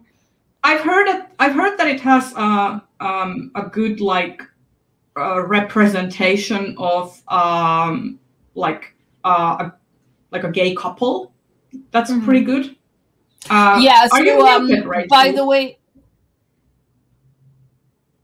Rachel, are you muted? Oh, not anymore. Okay, there we go. Right, I hit the wrong button on my microphone. Anyway, I have seen The Old Guard, and yes, it does have a queer couple in it, and I really thought it was cute. There was a lot of I think it's I've not seen it, but I know like the whole like premise is not a spoiler. Like the whole central premise is they're all immortals. So like it's a queer couple, and you see them die a bunch, but it's not gay tragedy because they're literal immortals. So. Yeah. I've seen a bunch of like that I would consider like own voices reviews about the queer representation in Old Guard. That's been fairly positive, so that's why I've been interested in watching it because I haven't seen it yet. I am very surprised that Soul is on. Like everyone says that Pixar is gonna make it on the list. I'm still not sure why Soul is on the list. Because I just think that nobody liked it. That's been my idea of the whole thing. I liked it well enough. I know I've seen some interesting critiques of it that I think are totally valid. But in terms of Pixar movies, it definitely does the Pixar movie thing. Yeah. Like some Pixar movies do the Pixar movie thing for you, and like some of them don't. And it's one that does. My hottest take on the long form, and this is with the prefix that I really don't like Harley Quinn as a character because I have a lot of issues with the character overall, and I could go on for hours. I do think that it is one of the best DC movies for feeling like a comic book movie. And so when I watched it, I was like, I'm expecting boing noises and like things to explode silly. And that was kind of fun for me. I mean, I want to say I'm like a little upset that I don't know what's eligible at what time because of when we get it in the UK, but like the DC Harley Quinn animated series, the TV show is so good. And like, we are just not, like, we're so far behind. We don't have it. And like, I'm sorry, I have a full-time, I don't have time to pirate shit. Okay, I'm not like 16 with dial-up internet anymore. I'm not going to spend ages. Like, give it to me on my Netflix that I pay for. I've got like Netflix and I've got Amazon. I pay for so many services. Give me bloody Harley Quinn. I'm so annoyed. I mean, that is, yeah. I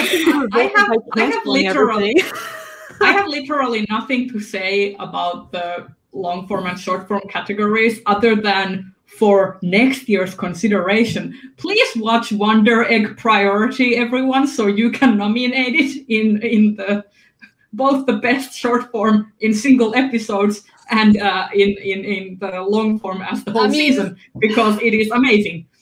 Yeah, but the problem with next year and the problem with next year and dramatic presentation is that next year, like, all of the Marvel TV shit hits the eligibility criteria. WandaVision, Winter Soldier, and all that is going to be on. So, you know, totally like, just let me have my weeb dream of seeing an anime show on the shortlist in the Hugos. Rhea, what you need to do if you want that to happen is you need to convince a bunch of weebs to, like, become Worldcon people. And you need to like bring them into the fandom. That's how you do. I need to like do reconnaissance about what's the current state of the Weeb Worldcon member Venn diagram, so that I can weaponize the voter base. It sounds like over the next year or two, you have work. Yeah, but I don't want to. Sorry, I think Rachel do was that in that previous. Yeah. The thing that I'm not gonna. I think we all know you don't want to do that. I think we trust you. Oh my. My only other thoughts on these two categories is Tenet. I am not surprised in the slightest made it, but I'm like so meh on it. Like, no, it doesn't make any sense. I haven't seen it. Movie. I haven't seen it, and I haven't heard amazing things about it from people who are far more into movies than I am. I mean, I'm going to have a controversial opinion that now that Satoshi Kon has been dead for many years, I mean, Aronofsky and Nolan just don't have any material to pull from anymore. So that's why their movies don't make any sense anymore. I don't know. Cast some of that shade a little farther, huh?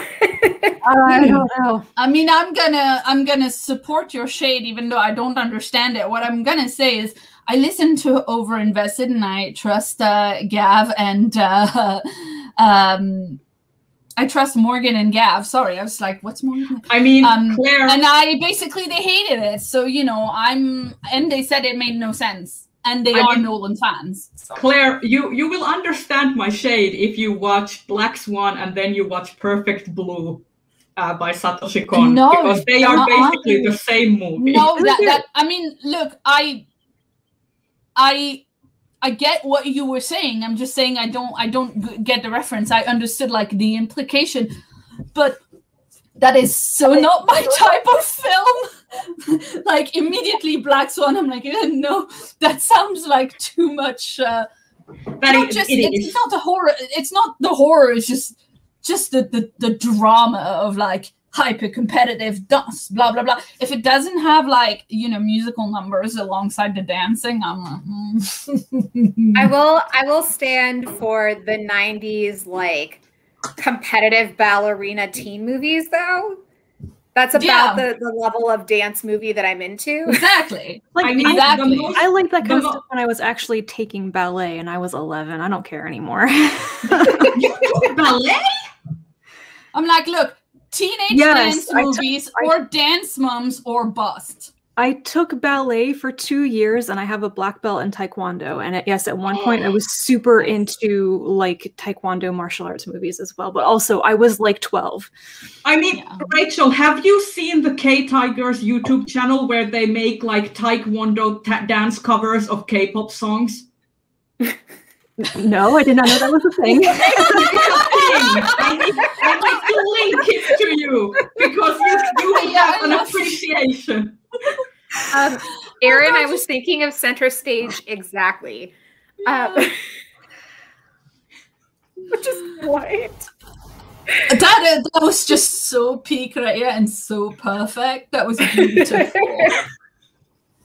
I wish that I had actual good things to say about my martial arts career, but unfortunately, all the years I was involved in it, the dojo that I went to was basically just reeling from multiple terrible things happening with the owners, including sleeping with underage students. And I came away from the whole thing with this, like, everybody who I respected who trained me was a terrible person.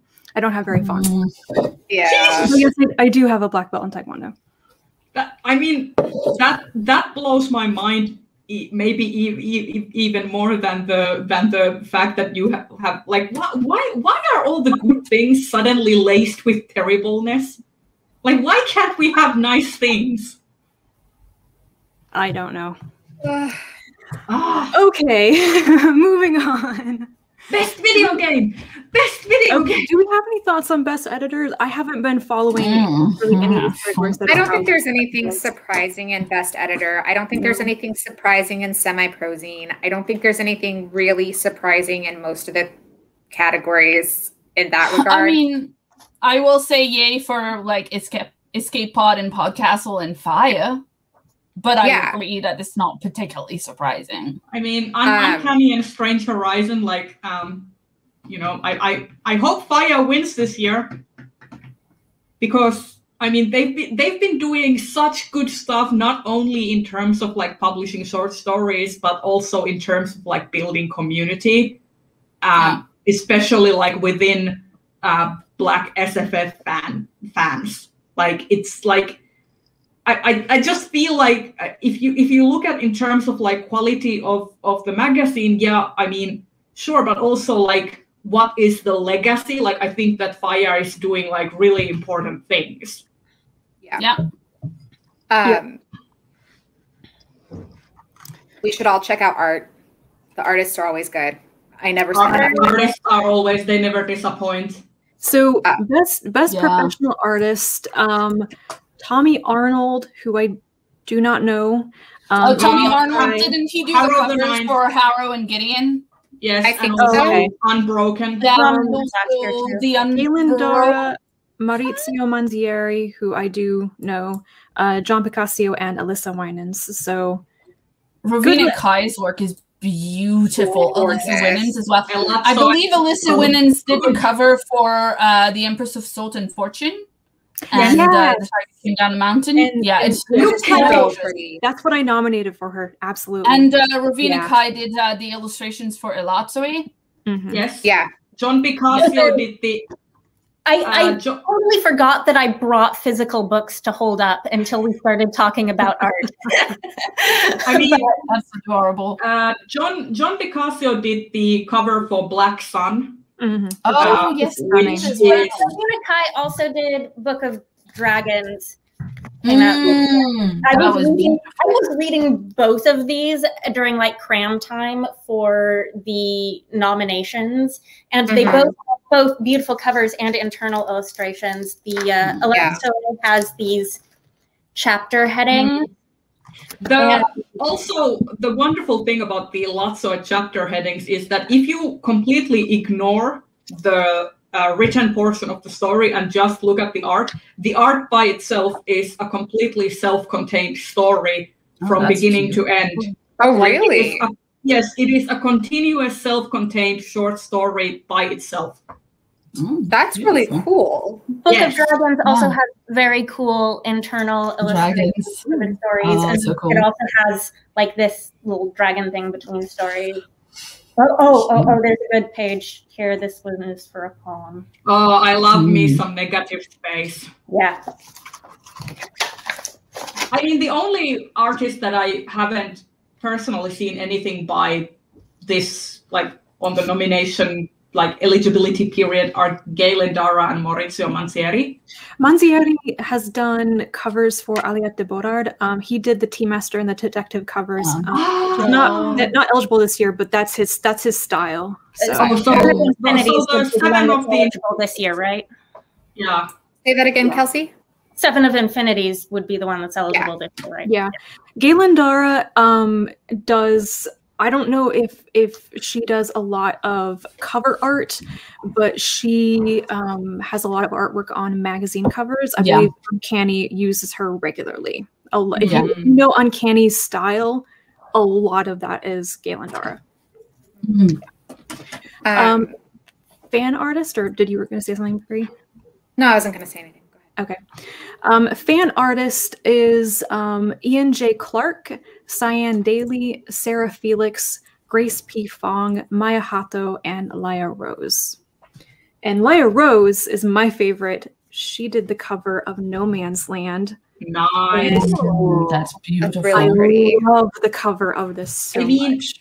My favorite is Grace P. Fong. Like, I follow them on like in everything, and like her style is just like perfect. But I also have to like give a nod out to Maya Hato, because like the Finnish pride that a Finnish person is on the Hugo ballot. And Maya Hato did, for example, did the 2017 Worldcon illustrations. So like, if you are not familiar with her style. Yeah, so that's like her style. Did they also do the discount illustrations? Yeah, they did. Oh, they did all the discount pictures as well. Wow. Okay. Well, it's in her art gallery. Yeah. Yeah. Wow. I did not know. I'm just gonna have a relaxing glass of Prosecco. All right. Yeah. Should I just let you guys loose on the best video game category? Best video game! Okay, I'm gonna sit here and drink. The nominees in best video game are Animal Crossing New Horizons. Tell me how to pronounce this next one. Is it Blazeball or Blazeball? I think it's Blazeball, yeah. Blazeball. Yeah, Blazeball. Final Fantasy VII Remake, Hades, The Last of Us Part 2, and Spiritfarer. While you discuss, I'm going to go refresh my mead. Hades! Hades! Hades! I'm really glad Hades made the list. The art is beautiful. Like, it's super gay. It's very well written. It's so written. gay. It's so bi. It's so pansexual. Like, you can have like a quintuplet, like romantic and platonic interactions. Also, it is the greatest educational tool if you want to know about Greek myths. Like, Supergiant Games really did their research. Like, I know people have been audiobooking Song of Achilles while they have been playing Hades and crying their eyes out because, like, I don't know how you would do that. It's such a fast-paced game. I'm just like, how would you even focus on something else? I mean, there's a lot of things on here I'm not surprised to see. I'm not particularly surprised to see Animal Crossing New Horizons, because a lot of people have been playing a lot of Animal Crossing during the pandemic. And it's a very chill, relaxing, happy game. Final Fantasy has a huge fandom and a lot of different huge sub-fandoms, so it totally makes sense that a remake would be on here. I'm really glad that Hades is on there and that there are things on there that are like smaller indie publishers. The Last of Us Part 2 is I personally like, but here's the thing, I haven't played Last of Us 2 enough to have because of the whole, you know, I get squeezed by zombies and stuff, but like I haven't played it I thought enough. you were going to say that the thing that happens at the beginning of the game, like, took you out. No. Whatever. Like, I don't care enough. I think the thing with The Last of Us Part 2 is that it undoes some of the interesting work that The Last of Us Part 1 did, because it tries to like recontextualize some of the events of the first game. And you're like, no, the interesting thing is that you didn't really like know whether this, you know, I don't know, whether the possibility of the zombie cure was a sure thing or not. Like, that's quite anyway, without getting too much into the weeds and the spoilers and the story of Last of Us, I just think Part 2 was pretty uneven, and there were some really interesting bits, but like it was also super grim and relentless, and not like I don't know. It just kind of felt like they could have, like, there were so many ways that they could have told. I thought the themes that they went for were really interesting. Me and John like talked about it a lot whilst he was playing it.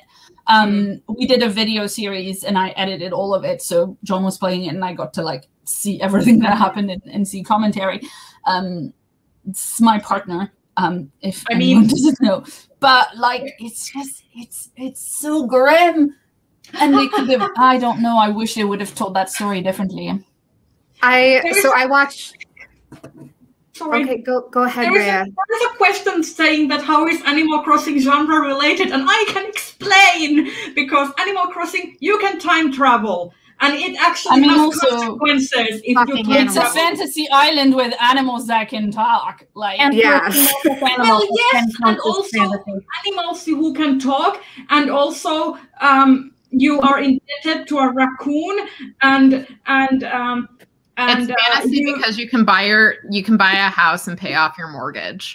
yes, and also like you wish upon stars, and then they crash land to Earth, and you can build magical items. Like, you have magic wands that do magical things. You have magical transformations, and also you can meet friends during lockdown.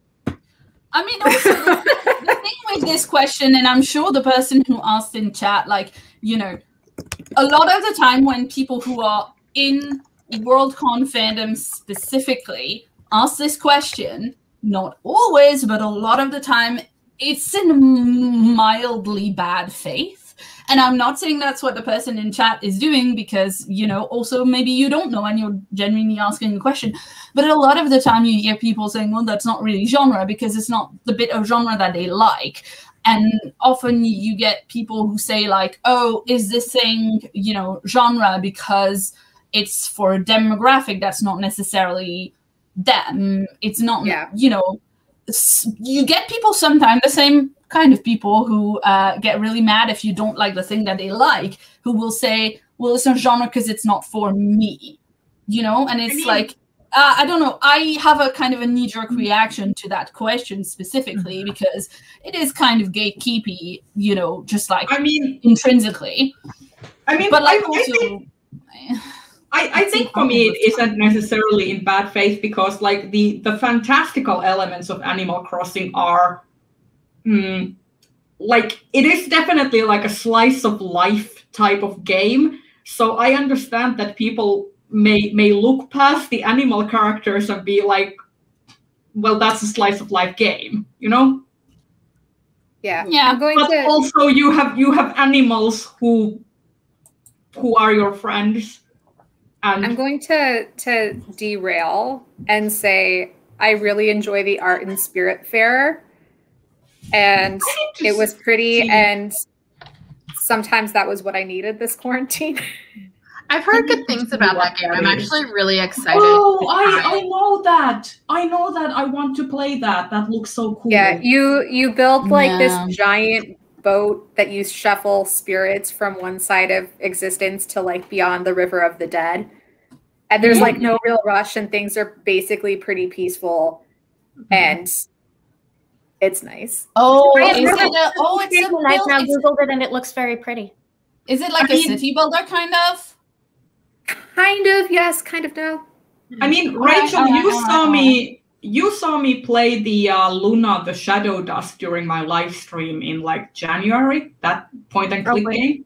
Yeah, Spiritfarer is kind of similar in tone to that one.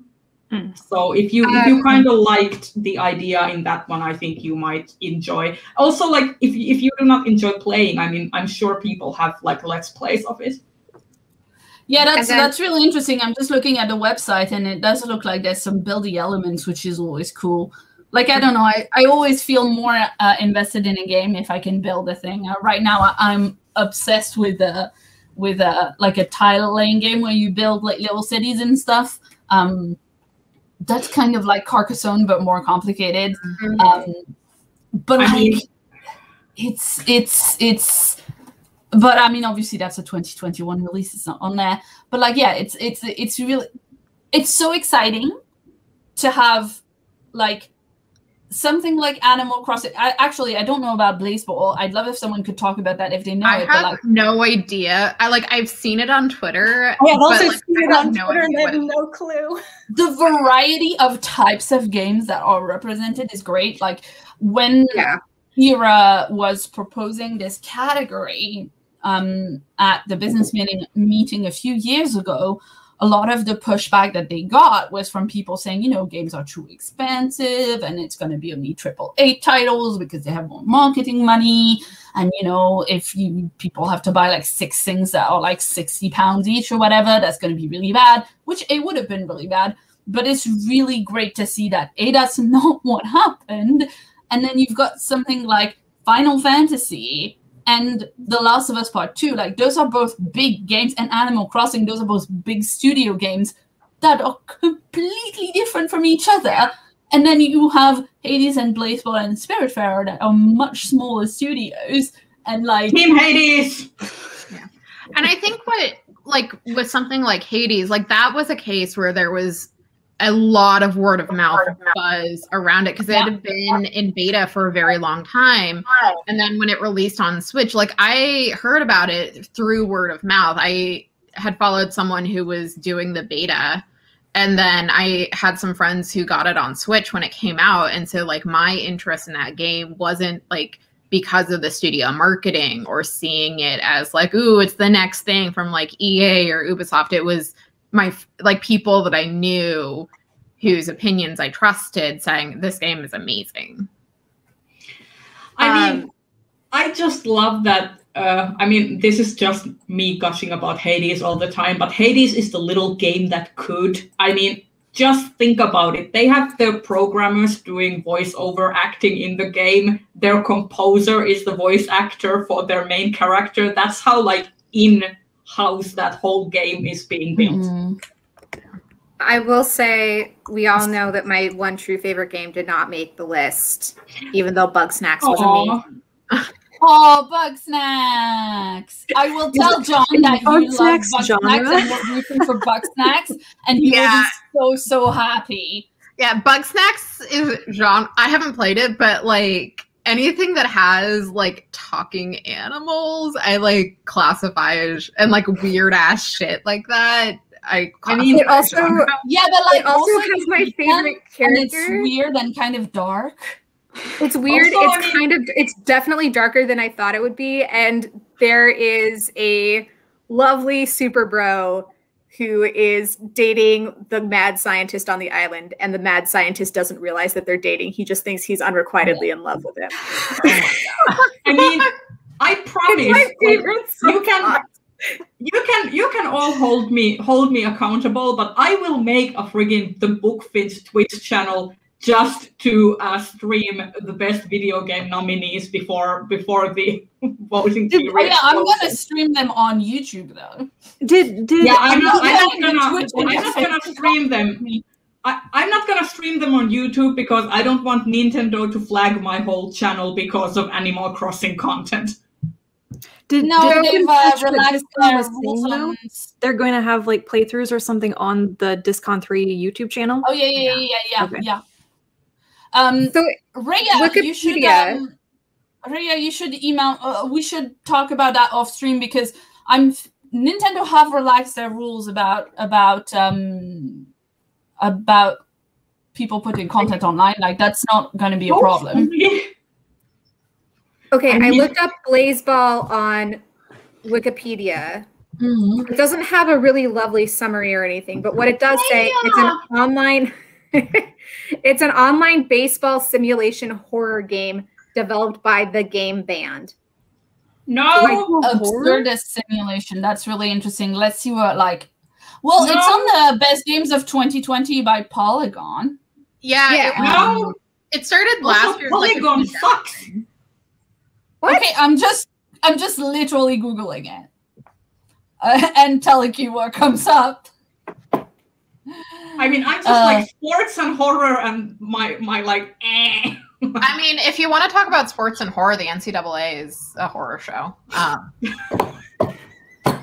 Di's coming in with all of the good ones today. I see you. I have a lot of opinions about the NCAA and how it is fundamentally unethical. And I say this as someone who works at a D1 university and who actually likes watching college basketball. The NCAA is deeply unethical, and the stuff that they do to students could qualify as a horror story. Do they? By the way, do they still have the retro Hugos, or are those axed? I don't know if they're happening this year. They're not happening. The retro Hugos are only if it's like a multiple number of a year where there wasn't a Hugo or something. I'm pretty sure what's happening this year is that this year Discon is eligible to do a retro Hugo for an earlier year where there were Hugo Awards, so they're not doing it. I think that's what it is, but then I don't recall and I don't know the year, so it's actually I don't understand the retro Hugo logic in any way, so I'm glad we have a bit of a break from it. I mean, I know that some people love it. It's there for a reason. Like, they wouldn't have started the Retro Hugos if people didn't care, but I just don't. I mean, I will say one thing about the Final Fantasy VII Remake is that the cloud cross-dressing scene is very lovingly made, and the developers went all out with bringing that particular scene that maybe takes 1 hour in the original game to complete, and just elevated it in all manner of ways. You have multiple different dress options for him now. Yeah, I haven't played that yet, but it's something that I'm interested in. But I would like to get a PS5 just because my poor PS4 is it's 5 years old, and I bought it refurbished. I bought my PS4 refurbished, and it's already I bought it 5 years ago. So it is time for me to upgrade. I mean, Diana, Forbidden West. I know. Forbidden West is coming. Well, the other thing is too is and this is not at all related to the Hugos, but the Mass Effect Remaster is coming out next month, and it will be fine on the PS4, but I want the super pretty graphics and the super fast load times of a PS5. I mean, when my processor eventually gets here, I ordered it 4 months ago. So, chip shortage. Yeah, I mean, you can't get new computer parts for love nor money, and I think it's the same with the PS5, right? Trying to get a PS5 is a knife fight. It's I'm sorry, do you not want £600? Well, so the thing is, apparently not. Well, it's a there's the shortage, and then I don't know how it is in the UK, but in the US, a lot of times scalpers will get there first. Yeah. Oh yeah, I am not actually I'm not looking into that for myself personally, because I work for a gaming company. So if we buy a PS5, the business will buy it, and not from shady place, because we have to pay taxes on it. So. Is it stupid? But can't you also deduct it from the taxes, a business expense thing? Yeah.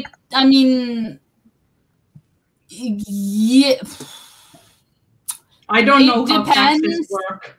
No. It's not quite a deduction. We don't pay businesses in the UK won't.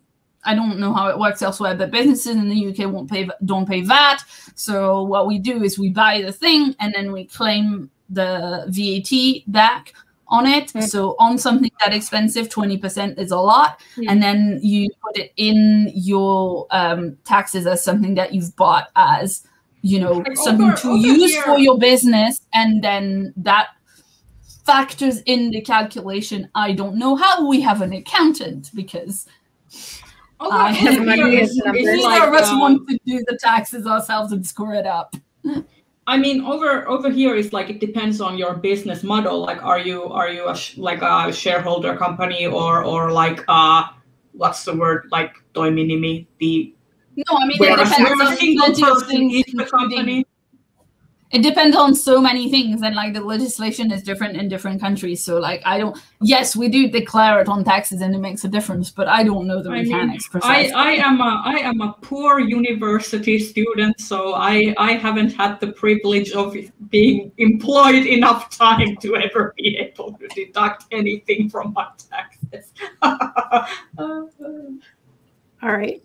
We've hit the 2-hour mark, guys. So are there any other categories we want to talk about? We haven't gone through... Astounding is left. Astounding Award. We haven't actually talked about the rest of Fancast. And then there's Fan Writer and also the Astounding Awards. So we want to talk about any of these? Oh, did you guys already talk about Best Related Work? Yes. Yes. I will go back and watch that and have fun with it. That's where we decided that we are gonna do the Bro Wolf read along. Yeah. Yes, it is. I just came in at the end of that. I just I had to do some errands, and then when I came back, I like took out the live stream for a few minutes while putting things away, and I missed it. Yeah. So we'll come back to Bro Wolf at some point because I think I want to read that now. So let's quickly go over the rest of the Fancast nominees because I realized we kind of just forgot to talk about that at the beginning. I mean, we just did the elephant in the room. Yeah, we did a celebration, but we didn't do a discussion. Yeah. Toast to Claire and Rachel. Congratulations on the nomination for. And also congratulations for Claire for the double nomination in Best Related Work. Thank you very much. Two for the price of one. Yes, and congratulations to our fellow nominees in this category who are Be the Serpent, which is presented by Alexander Rowland, Freya Marsk, and Jennifer Mace. The Coot Street Podcast, which has been one of my favorites for years, which is presented by Jonathan Strawn and Gary K. Wolfe. The Skippy and Fanty Show, who are on BookTube now, for people who didn't know. And also our fourth time nominees now. Or something like that, yes, yep. And World Building from Masochist, presented by Rowena Miller, Marshall Ryan Maresca, and Cass Morris. And I'm not familiar with this one, but must check it out. I believe that World Building from Masochists is a podcast by some authors like creating stories in the show. I believe that's what it is. I've heard about this one because I think Alex Rowland used to be on it and they talked about it on Be the Serpent. So I think that's what that is, but I need to check it out because I have never listened to it. And obviously I've heard the Skiffy and Fanty Show and the Coot Street Podcast and Be the Serpent, and I'm extremely familiar with Rachel's channel. So there you go. It's fine. We're not biased. I really enjoy Be the Serpent. I really enjoy Be the Serpent. Like there's for me there's slight ups and downs in how much I enjoy what they do, because like they read stuff for specific episodes, and so like if I'm not interested in the thing, or if I want to read it later but I haven't yet, then I'll skip. So I don't listen to every single episode, but I like a lot of what they do. Yeah, I mean, again, like you were saying, like some of the other ones are nominees that have been around. So if nothing else, because I'm obviously delighted to be a nominee and to have Rachel also as a nominee. That's amazing. But I'm also really happy to see like another new nominee, like because I think a lot of this is great work, but I think it's fantastic to have 2 new nominees. I'm 2nd year, Be the Serpent is 3rd year. Skiffy and Fanty Show, you were saying 4-time nominee. I don't know how many times the Coot Street Podcast has been nominated because it's been around a while. But yeah, I think it's really great to see new nominees. Diana, you need to show Leia off. Oh, I need the chunk. Wow. this Her, is Leia. her neck. She is has the little neck sausage. I love her. She is 14 pounds of love and attitude. Mm-hmm. My goodness. She's just like, don't you princess. fat shame me, I'm your general. No, I say chonk with love. I've actually like haven't had a chonky cat in a really long time. Like my last couple of cats were like very skinny, like Luke is. And so like I was not shaming, I was not throwing shade at you. I was throwing shade at the people who were mean to Carrie. Yeah. There is no need to be mean to fat cats. I love my fat cat. Should we talk astounding awards and then wrap up? That's well, there's what best about fan writer. Best fan writer, yeah. Oh, next. Okay. I must apologize to her because I haven't read anything from the fan writers, so I don't have any commentary. Yeah, unless you count Alastair Stewart's and Paul Weimer's Twitter I'm familiar accounts. with Jason just because I've read his genre Grapevine newsletter. So, like, I do appreciate the work that he does. I'm familiar with Elsa in terms of her work as an editor, and I know she has a nonfiction I believe memoir coming out this year. But I haven't read any of her fan stuff. She's done some good like articles and stuff. I've read some of her writing about ableism. She has a really well, I can't remember if it's an article that she had or something that she said on a Fringe panel. But anyway, she's really interesting and obviously talks about ableism a lot, and it's a great perspective to have. Jason Sanford's newsletter, the genre Grapevine is great. I mean, Alastair Stewart is a great writer and also one of my dearest friends. So, put out your biases. I mean, also Alastair Stewart's and Paul Weimer's Twitters are, fun to follow. That's how I know them. That's how I know them. I don't know their writing, but I know their Twitter commentary. I mean, Paul Weimer writes for Nerds of a Feather, and I've seen some of his work there. So, I mean, obviously. I will also have to fully acknowledge that despite being a reader, I am very bad with written media because of executive dysfunction, which makes it really hard to focus on written text, which is why I've watched BookTube. Yeah, I will say one thing that is disappointing about this category, that it is very white.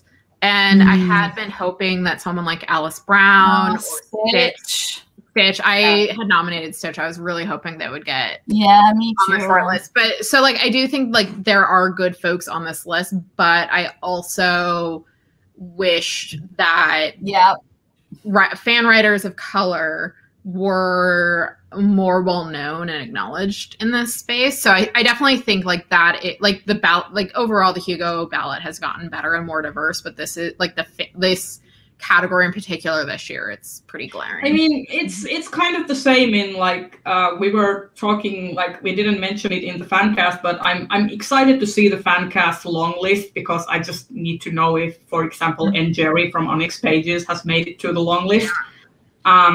She is a guest of honor in FireCon this year, so I think that will probably kind of elevate her profile. Oh, I didn't realize FireCon had released their guest of honor for this year. I need to check it out. I really like that FireCon is engaging with booktubers, because last year they had Jessie.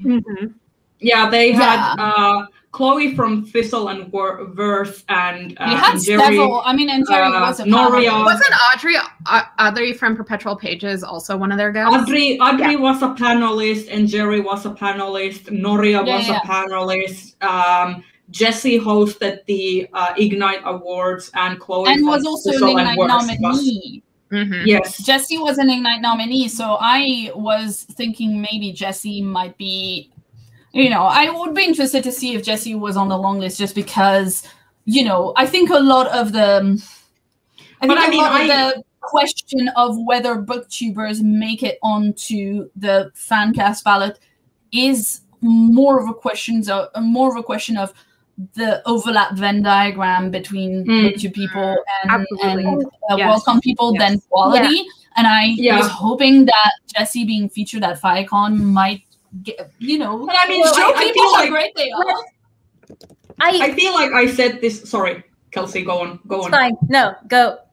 I mean, I feel like I said this earlier when we were talking, like, but like I think that it depends like how people view like what the niche of a certain booktuber is. Like, for example, for me, Jessie leans more towards like commentary and contemporary and literary fiction, even though they read a lot of SFF. But like for me, like they are generally like a multi-purpose lifestyle commentary channel, not necessarily a full-on SFF channel, if that makes sense. Whereas I think like Jerry and Noria are more like in the SFF sphere. Right. I get that. I think there's also the question of like who is actively, you know, engaged in like going to world cons. Like our group that's been meeting up at world cons the past few years, like physically is a very white group that, and I've been aware of that for a while now. And, you know, that's something that like I'm socially aware of, is the fact that, you know, there are these wonderful diverse creators in our community, and Worldcon isn't necessarily always the most open, welcoming space for them. And, you know, to put it mildly. Yeah. And so, you know, the process will privilege people who feel safe going to world cons, and feel that that's a socially welcoming space for them because this is Worldcon. I mean, there are so many different. I think that's an issue that sort of we as an SFF booktube community can improve on. Yes. Yeah. But I also I think that Worldcon in general, like I'm only speaking from my experience living in a country that is not English speaking, and like Worldcon isn't always like, even if you you have the layer of race and stuff and sexuality and all that, but then you also have the level of not being accessible and welcoming to people who are not from Anglophone countries.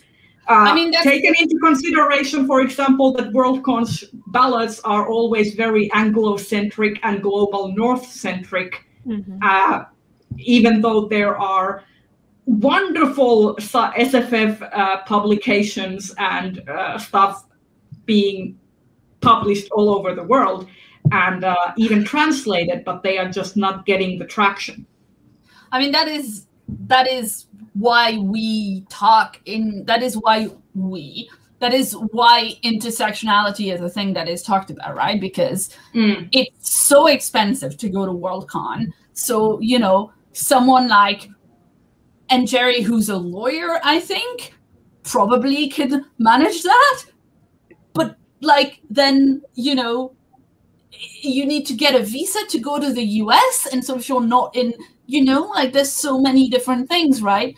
And even when it's not in the US, wasn't there a thing where like the entire delegation from, I don't recall, there was an entire delegation coming from Africa that wasn't able to go to Dublin Worldcon. Yeah, I think it was the right. Nigerian. Yeah, I think it was the Nigerian delegation, right? Because they were refused the visas, and like it's just, I mean, like. And there's so many different things. It's just like there's also like other levels of accessibility. Like, for example, I really hope that now that DISCON has publicly said that they are doing a virtual tier as well as having the in-person convention, I hope that this is the first stepping stone to having that become like a regular practice in Worldcons, so that you can have the virtual tier. Like, it doesn't have to necessarily have all of the panels and stuff, but, you know, to have that, to basically have more like inclusivity in that regard, so that to make it actually a Worldcon, not just a Worldcon in name only. Yeah, and I do want to, like, I do think that for a lot of the change, like, there is going to have to be a drastic shift in, like, the old guards have to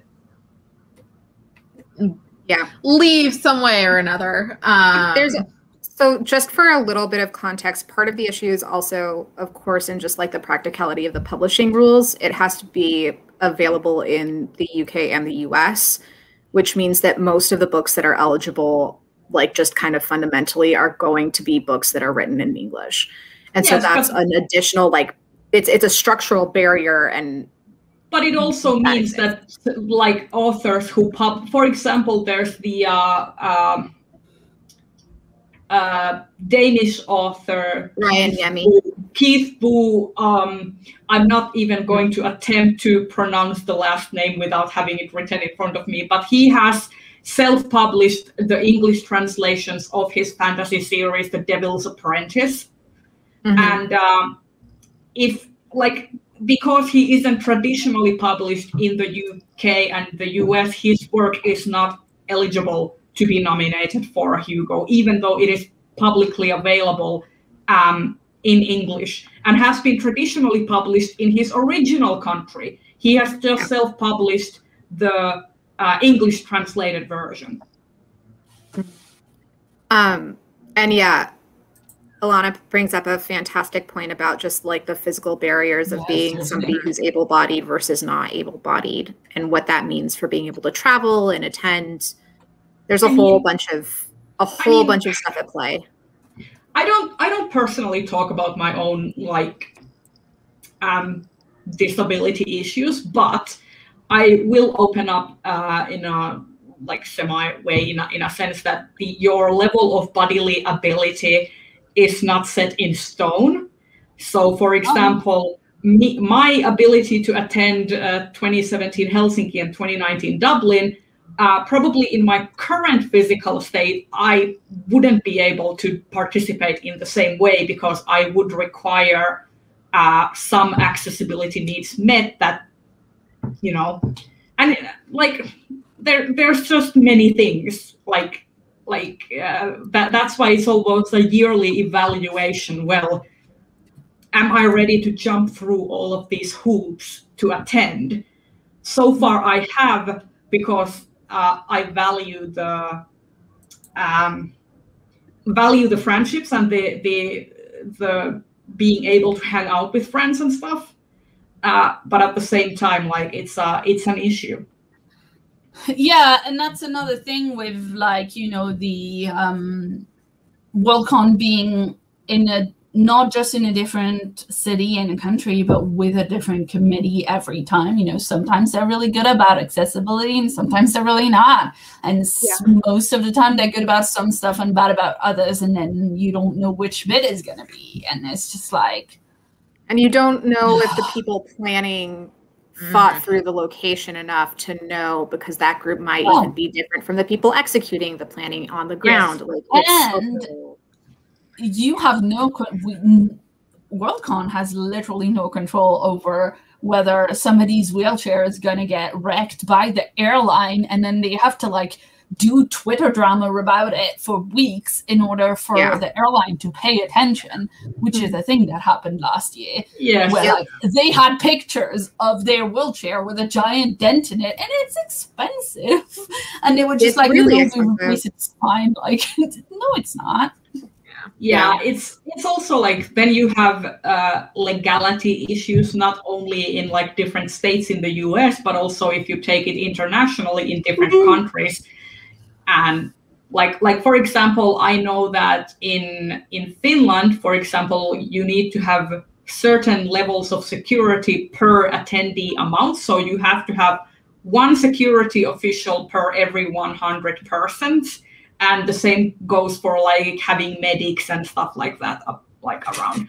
So like, having to think of all of that as well is... I mean, it's a lot of work planning a con, you know, but that's why it's wild absolutely wild that we have to restart from scratch every time, and all we have is the knowledge of people who have done it a bunch of times. It's just like that makes no sense as a system. Yeah. I mean, Finland has a lot of very good con running experience, and it seems that even in our like smaller con running circles, there isn't like the so-called black book of like previous knowledge around. You just have to trust that some person from the old guard will remember what to do and does it. No, I mean it's just not a common practice in the con running community at large. At least, you know, the specific type of SFF con running, because there's so many different, you know. But yeah, in like US and UK con running, there's just not a practice of that kind of, and it's. I think that's terrifying. I mean, my day job is literally documenting what people do, and the idea that people who run conventions have never like actually written anything down or whatever. Please, like, oh my God. Yeah, the first thing you do when you start a project, have an internal wiki, please. Yeah. Well, and not even create like starting to document things and then having a set post-mortem where you discuss what happened, discuss what went well, what didn't go well, and then how you'll change things or adjust later on. And like Brie was talking about in her excellent video, I mean, the way the way the con is constructed and just the bylaws and the legal stuff, it's hard to do that. I know we were talking about wrapping up. Did we want to talk about the Astounding Award? Oh my God, yeah, me too. It's getting kind of late. So let's talk about the Astounding Award for Best New Writer. The nominees in this category are Lindsay Ellis, Simon Jimenez, Micaiah Johnson, A.K. Larkwood, Jen Lyons, and Emily Tesh. I have not read any of these. I'm pulling for A.K. Larkwood because I loved. What did Larkwood write? The Unspoken Name. The Unspoken Name. I'm interested in Simon Jimenez and Micaiah Johnson's. Yeah, I do know Jen Jenny really loved The Space Between Worlds, which is what Micaiah Johnson wrote. It just won a Compton Crook Award as well. So yeah, it was a good book. I had some slight issues with it, but it was written really well. I'm like really excited about whatever Johnson goes on to write in the future. Also, Simon Jimenez, another one, The Vanished Birds. I actually kind of wondered if The Vanished Birds would show up on the Hugo list this year. Am I alone in the fact that this book was not on my radar at all? And it wasn't on my radar either until my friend Paul read it. Paul from Competition Fantasy, and I was like, wow, I guess I should read that. So yeah, it was really good, and I enjoyed it on audiobook. I feel like The Vanished Birds, I've seen it in because I watch some like litfic booktubers, so it's been on the literary fiction side of booktube. Yeah. It's really more literary SF in some ways. Yeah, I saw it and as a actual Latinx authors to read instead of American. I saw it on instead of American Dirt. I saw it on those lists. Oh yeah. So like I wasn't cover, so I'm sure, but I can't place it. It's so funny because if you look up the cover, Kelsey, like I googled the cover and it showed two different ones, and one of them was like looked really generic and like hard sci-fi, you know, like blue and green with a spaceship. But then there's another one that's like a really vibrant black background with some like yellow and orange and pink and purple going on. I'm looking at that now, and the one that's just graphic design with no spaceship is the one that I've seen, and so I like had no idea this. I mean, there's a distinct like. I never want to touch this. I want to put this in my eyeballs. Distinction between the two for me. One of those seasons are like the others. Was A.K. Larkwood the one who wrote the orc priestess thing? Yes. Okay. It's so good and gay. There's well, you have my interest to read. The only author here I've read is Emily Tesh. I read Silver in the Wood. I liked it a lot. I'm still looking forward to reading Drowned Country. I haven't gotten to it, but I will now. Mm-hmm. I need to read her stuff. I need to read Jen Lyons. I've heard for Jen Lyons, the first book in that series is like kind of generic epic fantasy, but then like the later books, there's more subversion going on. Yeah. I mean, I feel like when Lindsay Ellis like first announced Axiom's End, I was really interested in it, and the more she has put her foot in her mouth, the less interested I've become. But all the other nominees on this list, I am interested in seeking out their work. Yeah, I'm with Ray. Like, aside from Ellis, I think this is a really good list of folks, and I think I like the fact that there are a number of them in their first year of eligibility, because I know in the past there have been like a number of nominees who are like in year 2 of eligibility. So I think it's a really good sign of like a lot of the new talent that's up and coming. I did try to read Axiom's End. It did not go well. I have a copy. That little pause said so much. Your little eyebrow raise said so much. So interesting. I mean, I don't know. It just really didn't seem like, and I mean, I've watched her videos for a really long time. So I was like, oh, that's intriguing that she's got like something that's, it's intriguing to me that like the Venn diagram of these two things that I like is kind of overlapping in that way. And I was interested in it. The cover art is really beautiful, but like the pitch of it did not really excite me. And also, I want to say, like, maybe this is an incredibly petty point, but like, I don't want to read a period piece set in like the 90s or the 2000s or whatever. Like, I don't need to feel old. Isn't it set like circa 2008 or something like that? Yeah, 2003 or something like that. Yeah, no, yeah. But also, like, I'm also of the mind that just because something is in that, like, I am also in that scene that if I like something and someone I like does a thing, like, I'm like, wee, like, interested. But at the same time, does that make them award worthy? Yeah. Yeah, and I don't know. I mean, it could or it couldn't. It doesn't discount them from being, it's just like, let's see when we read the book. But like, I've not heard a lot of people talking about it. That's the thing. Everything I've heard from the book has been like that has been the general consensus from what I've seen. I've not heard much. People either don't talk about it at all, or if they talk about it, it's like, I have a copy. Maybe I should give it a read, and I'll let you guys know. I will say I am sad because I'm looking back at who I nominated. I am sad that Lindsay Ellis is there instead of Sam Wagner, because I loved Unnatural Magic, and their new book, like A Ruthless Lady's Guide to Wizardry, sounds so good. Unnatural Magic is great, by the way. I highly recommend it. It does like I have a copy. I've been meaning to read it forever. I really enjoyed it. It does some really cool stuff with gender. Okay.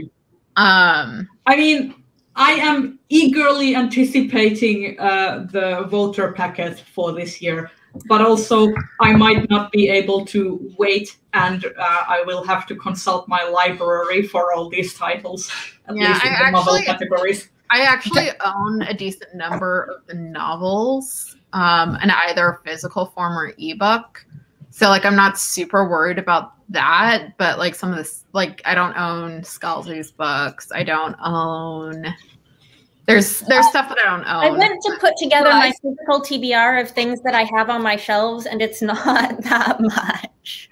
Yeah, guys, I've just realized that it is 9:30 for me, and I need to go make some dinner. I mean, it's 11:30 for me, and I already got the knock that I should probably go. We should start wrapping up now. Yeah, sorry, I need to. Yep, so everyone can get to bed. In my case, I need some food, so. Yeah, I need to make some lunch. Lunch seems so far away. Well, thank you very much for inviting me, even though I'm not part of the regular. Well, thank you for doing Lovely to have you. Thank you for having me again, even though I flounced out of everything because 2020. I mean, I think that's a completely valid excuse because 2020 was a shit show. I mean, I think 2020 was the year that you either flaked out of everything for your mental health, or you grudgingly held on to things for your mental health. Like, or it was both. A little bit of both. I'm in the second category. I'm like firmly in the like between two of them. Like there were some things that I like made sure I kept doing, but others I'm just like. I mean, I basically flaked out on all of my real life friends and have just hung on to my internet connections. Like, please, please. Okay. Okay. How do we want to wrap up? Thank you everyone for joining us. Do we want to talk about like what we haven't read that's on the short list that we're looking forward to, and then where they can find us? Yeah, probably. I'm so sorry. I'm gonna hijack and go first because I actually need to go like now to cook some food. Go ahead. And also I made a video today to like give updates and say about the Hugos, and I need to go put that live. So that's very exciting because I haven't done that in a while. So I'm kind of back on BookTube after I've moved house. So that's really exciting. Got lots of projects planned. And I'm really excited to like read most of those books because, to be honest, after like mid 2020, I really haven't read much at all. So there's loads that I'm really excited to check out. I'm especially excited to check out to read Ring Shout and Riot Baby because I know they'll both be upsetting but also fantastic. So, bye, Claire. Thanks for joining us, Claire. Bye. Bye. Bye. Have a nice dinner. Thank you. I can go next. So I am probably most interested to read The City We Became by N.K. Jemisin because, I mean, I pre-ordered that thing and I still haven't gotten to it. So, you know, I need to do that. So also I'm interested in pretty much all of the short stories. So that's also something that I'm going to prioritize. And the next Stitch and Bitch is going to be on my channel. Yes. And it's going to be on the 25th, I think we agreed. Mm-hmm. Yeah. Sunday, 25th. So keep that in mind. Time. Yes, for once ahead of time. Stitch and Bitch on Sunday, 25th of April on my channel. See you there. Yep. I'm looking forward to finally reading Network Effect, and then also finally reading Empress of Salt and Fortune. Nice. Yep. Very nice. And I'm going to be filming some stuff later this week now that I'm finally back in my place. So I'll be doing a belated March wrap up as well as I spent 5 months at my grandparents and somehow came out with way too many books. That actually might be the title. I love it. Great. I love it. Yep. Okay, I'm Bree, as you guys know, because you've been sitting here. I'm looking forward to probably reading through all of the Lodestar nominees that I haven't read yet. That's kind of the category that I've had my eye on for the last couple years. And coming up hopefully this upcoming week, I should have a video on Black Sun and my thoughts about systemic class oppression in it. I'm looking forward to that. I am very looking forward to that.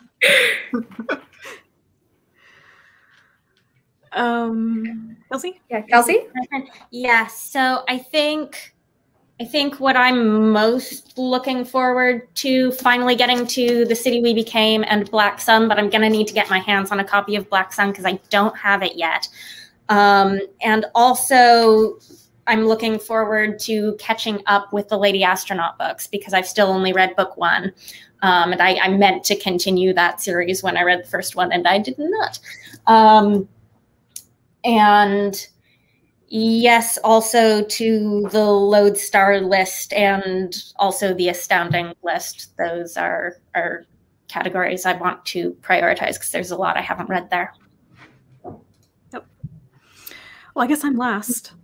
And once again, we're on my channel, so you probably know who I am. But I think this will probably be the year that I finally read all of the Lodestar nominees. I always mean to do that, and I get derailed. So they're the ones that I haven't read. I definitely want to get around to, especially Cemetery Boys, because people keep raving about it to me.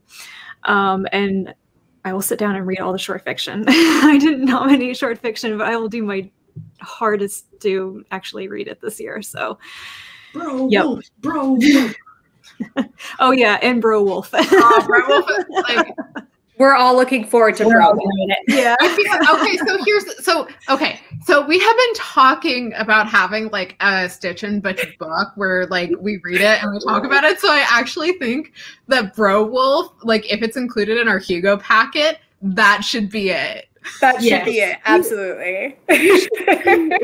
We should find out if any of us have access to it by the time the next Stitch and Bitch rolls around in 2 weeks or so. We should see if we can finalize some plans and announce them then, because other people may want to read it along with us. But I do think that would be, because considering how excited we are, and Kelsey, you're more than welcome to join us for reading Bro Wolf. Yes. Please, Kelsey, come join us for Bro Wolf.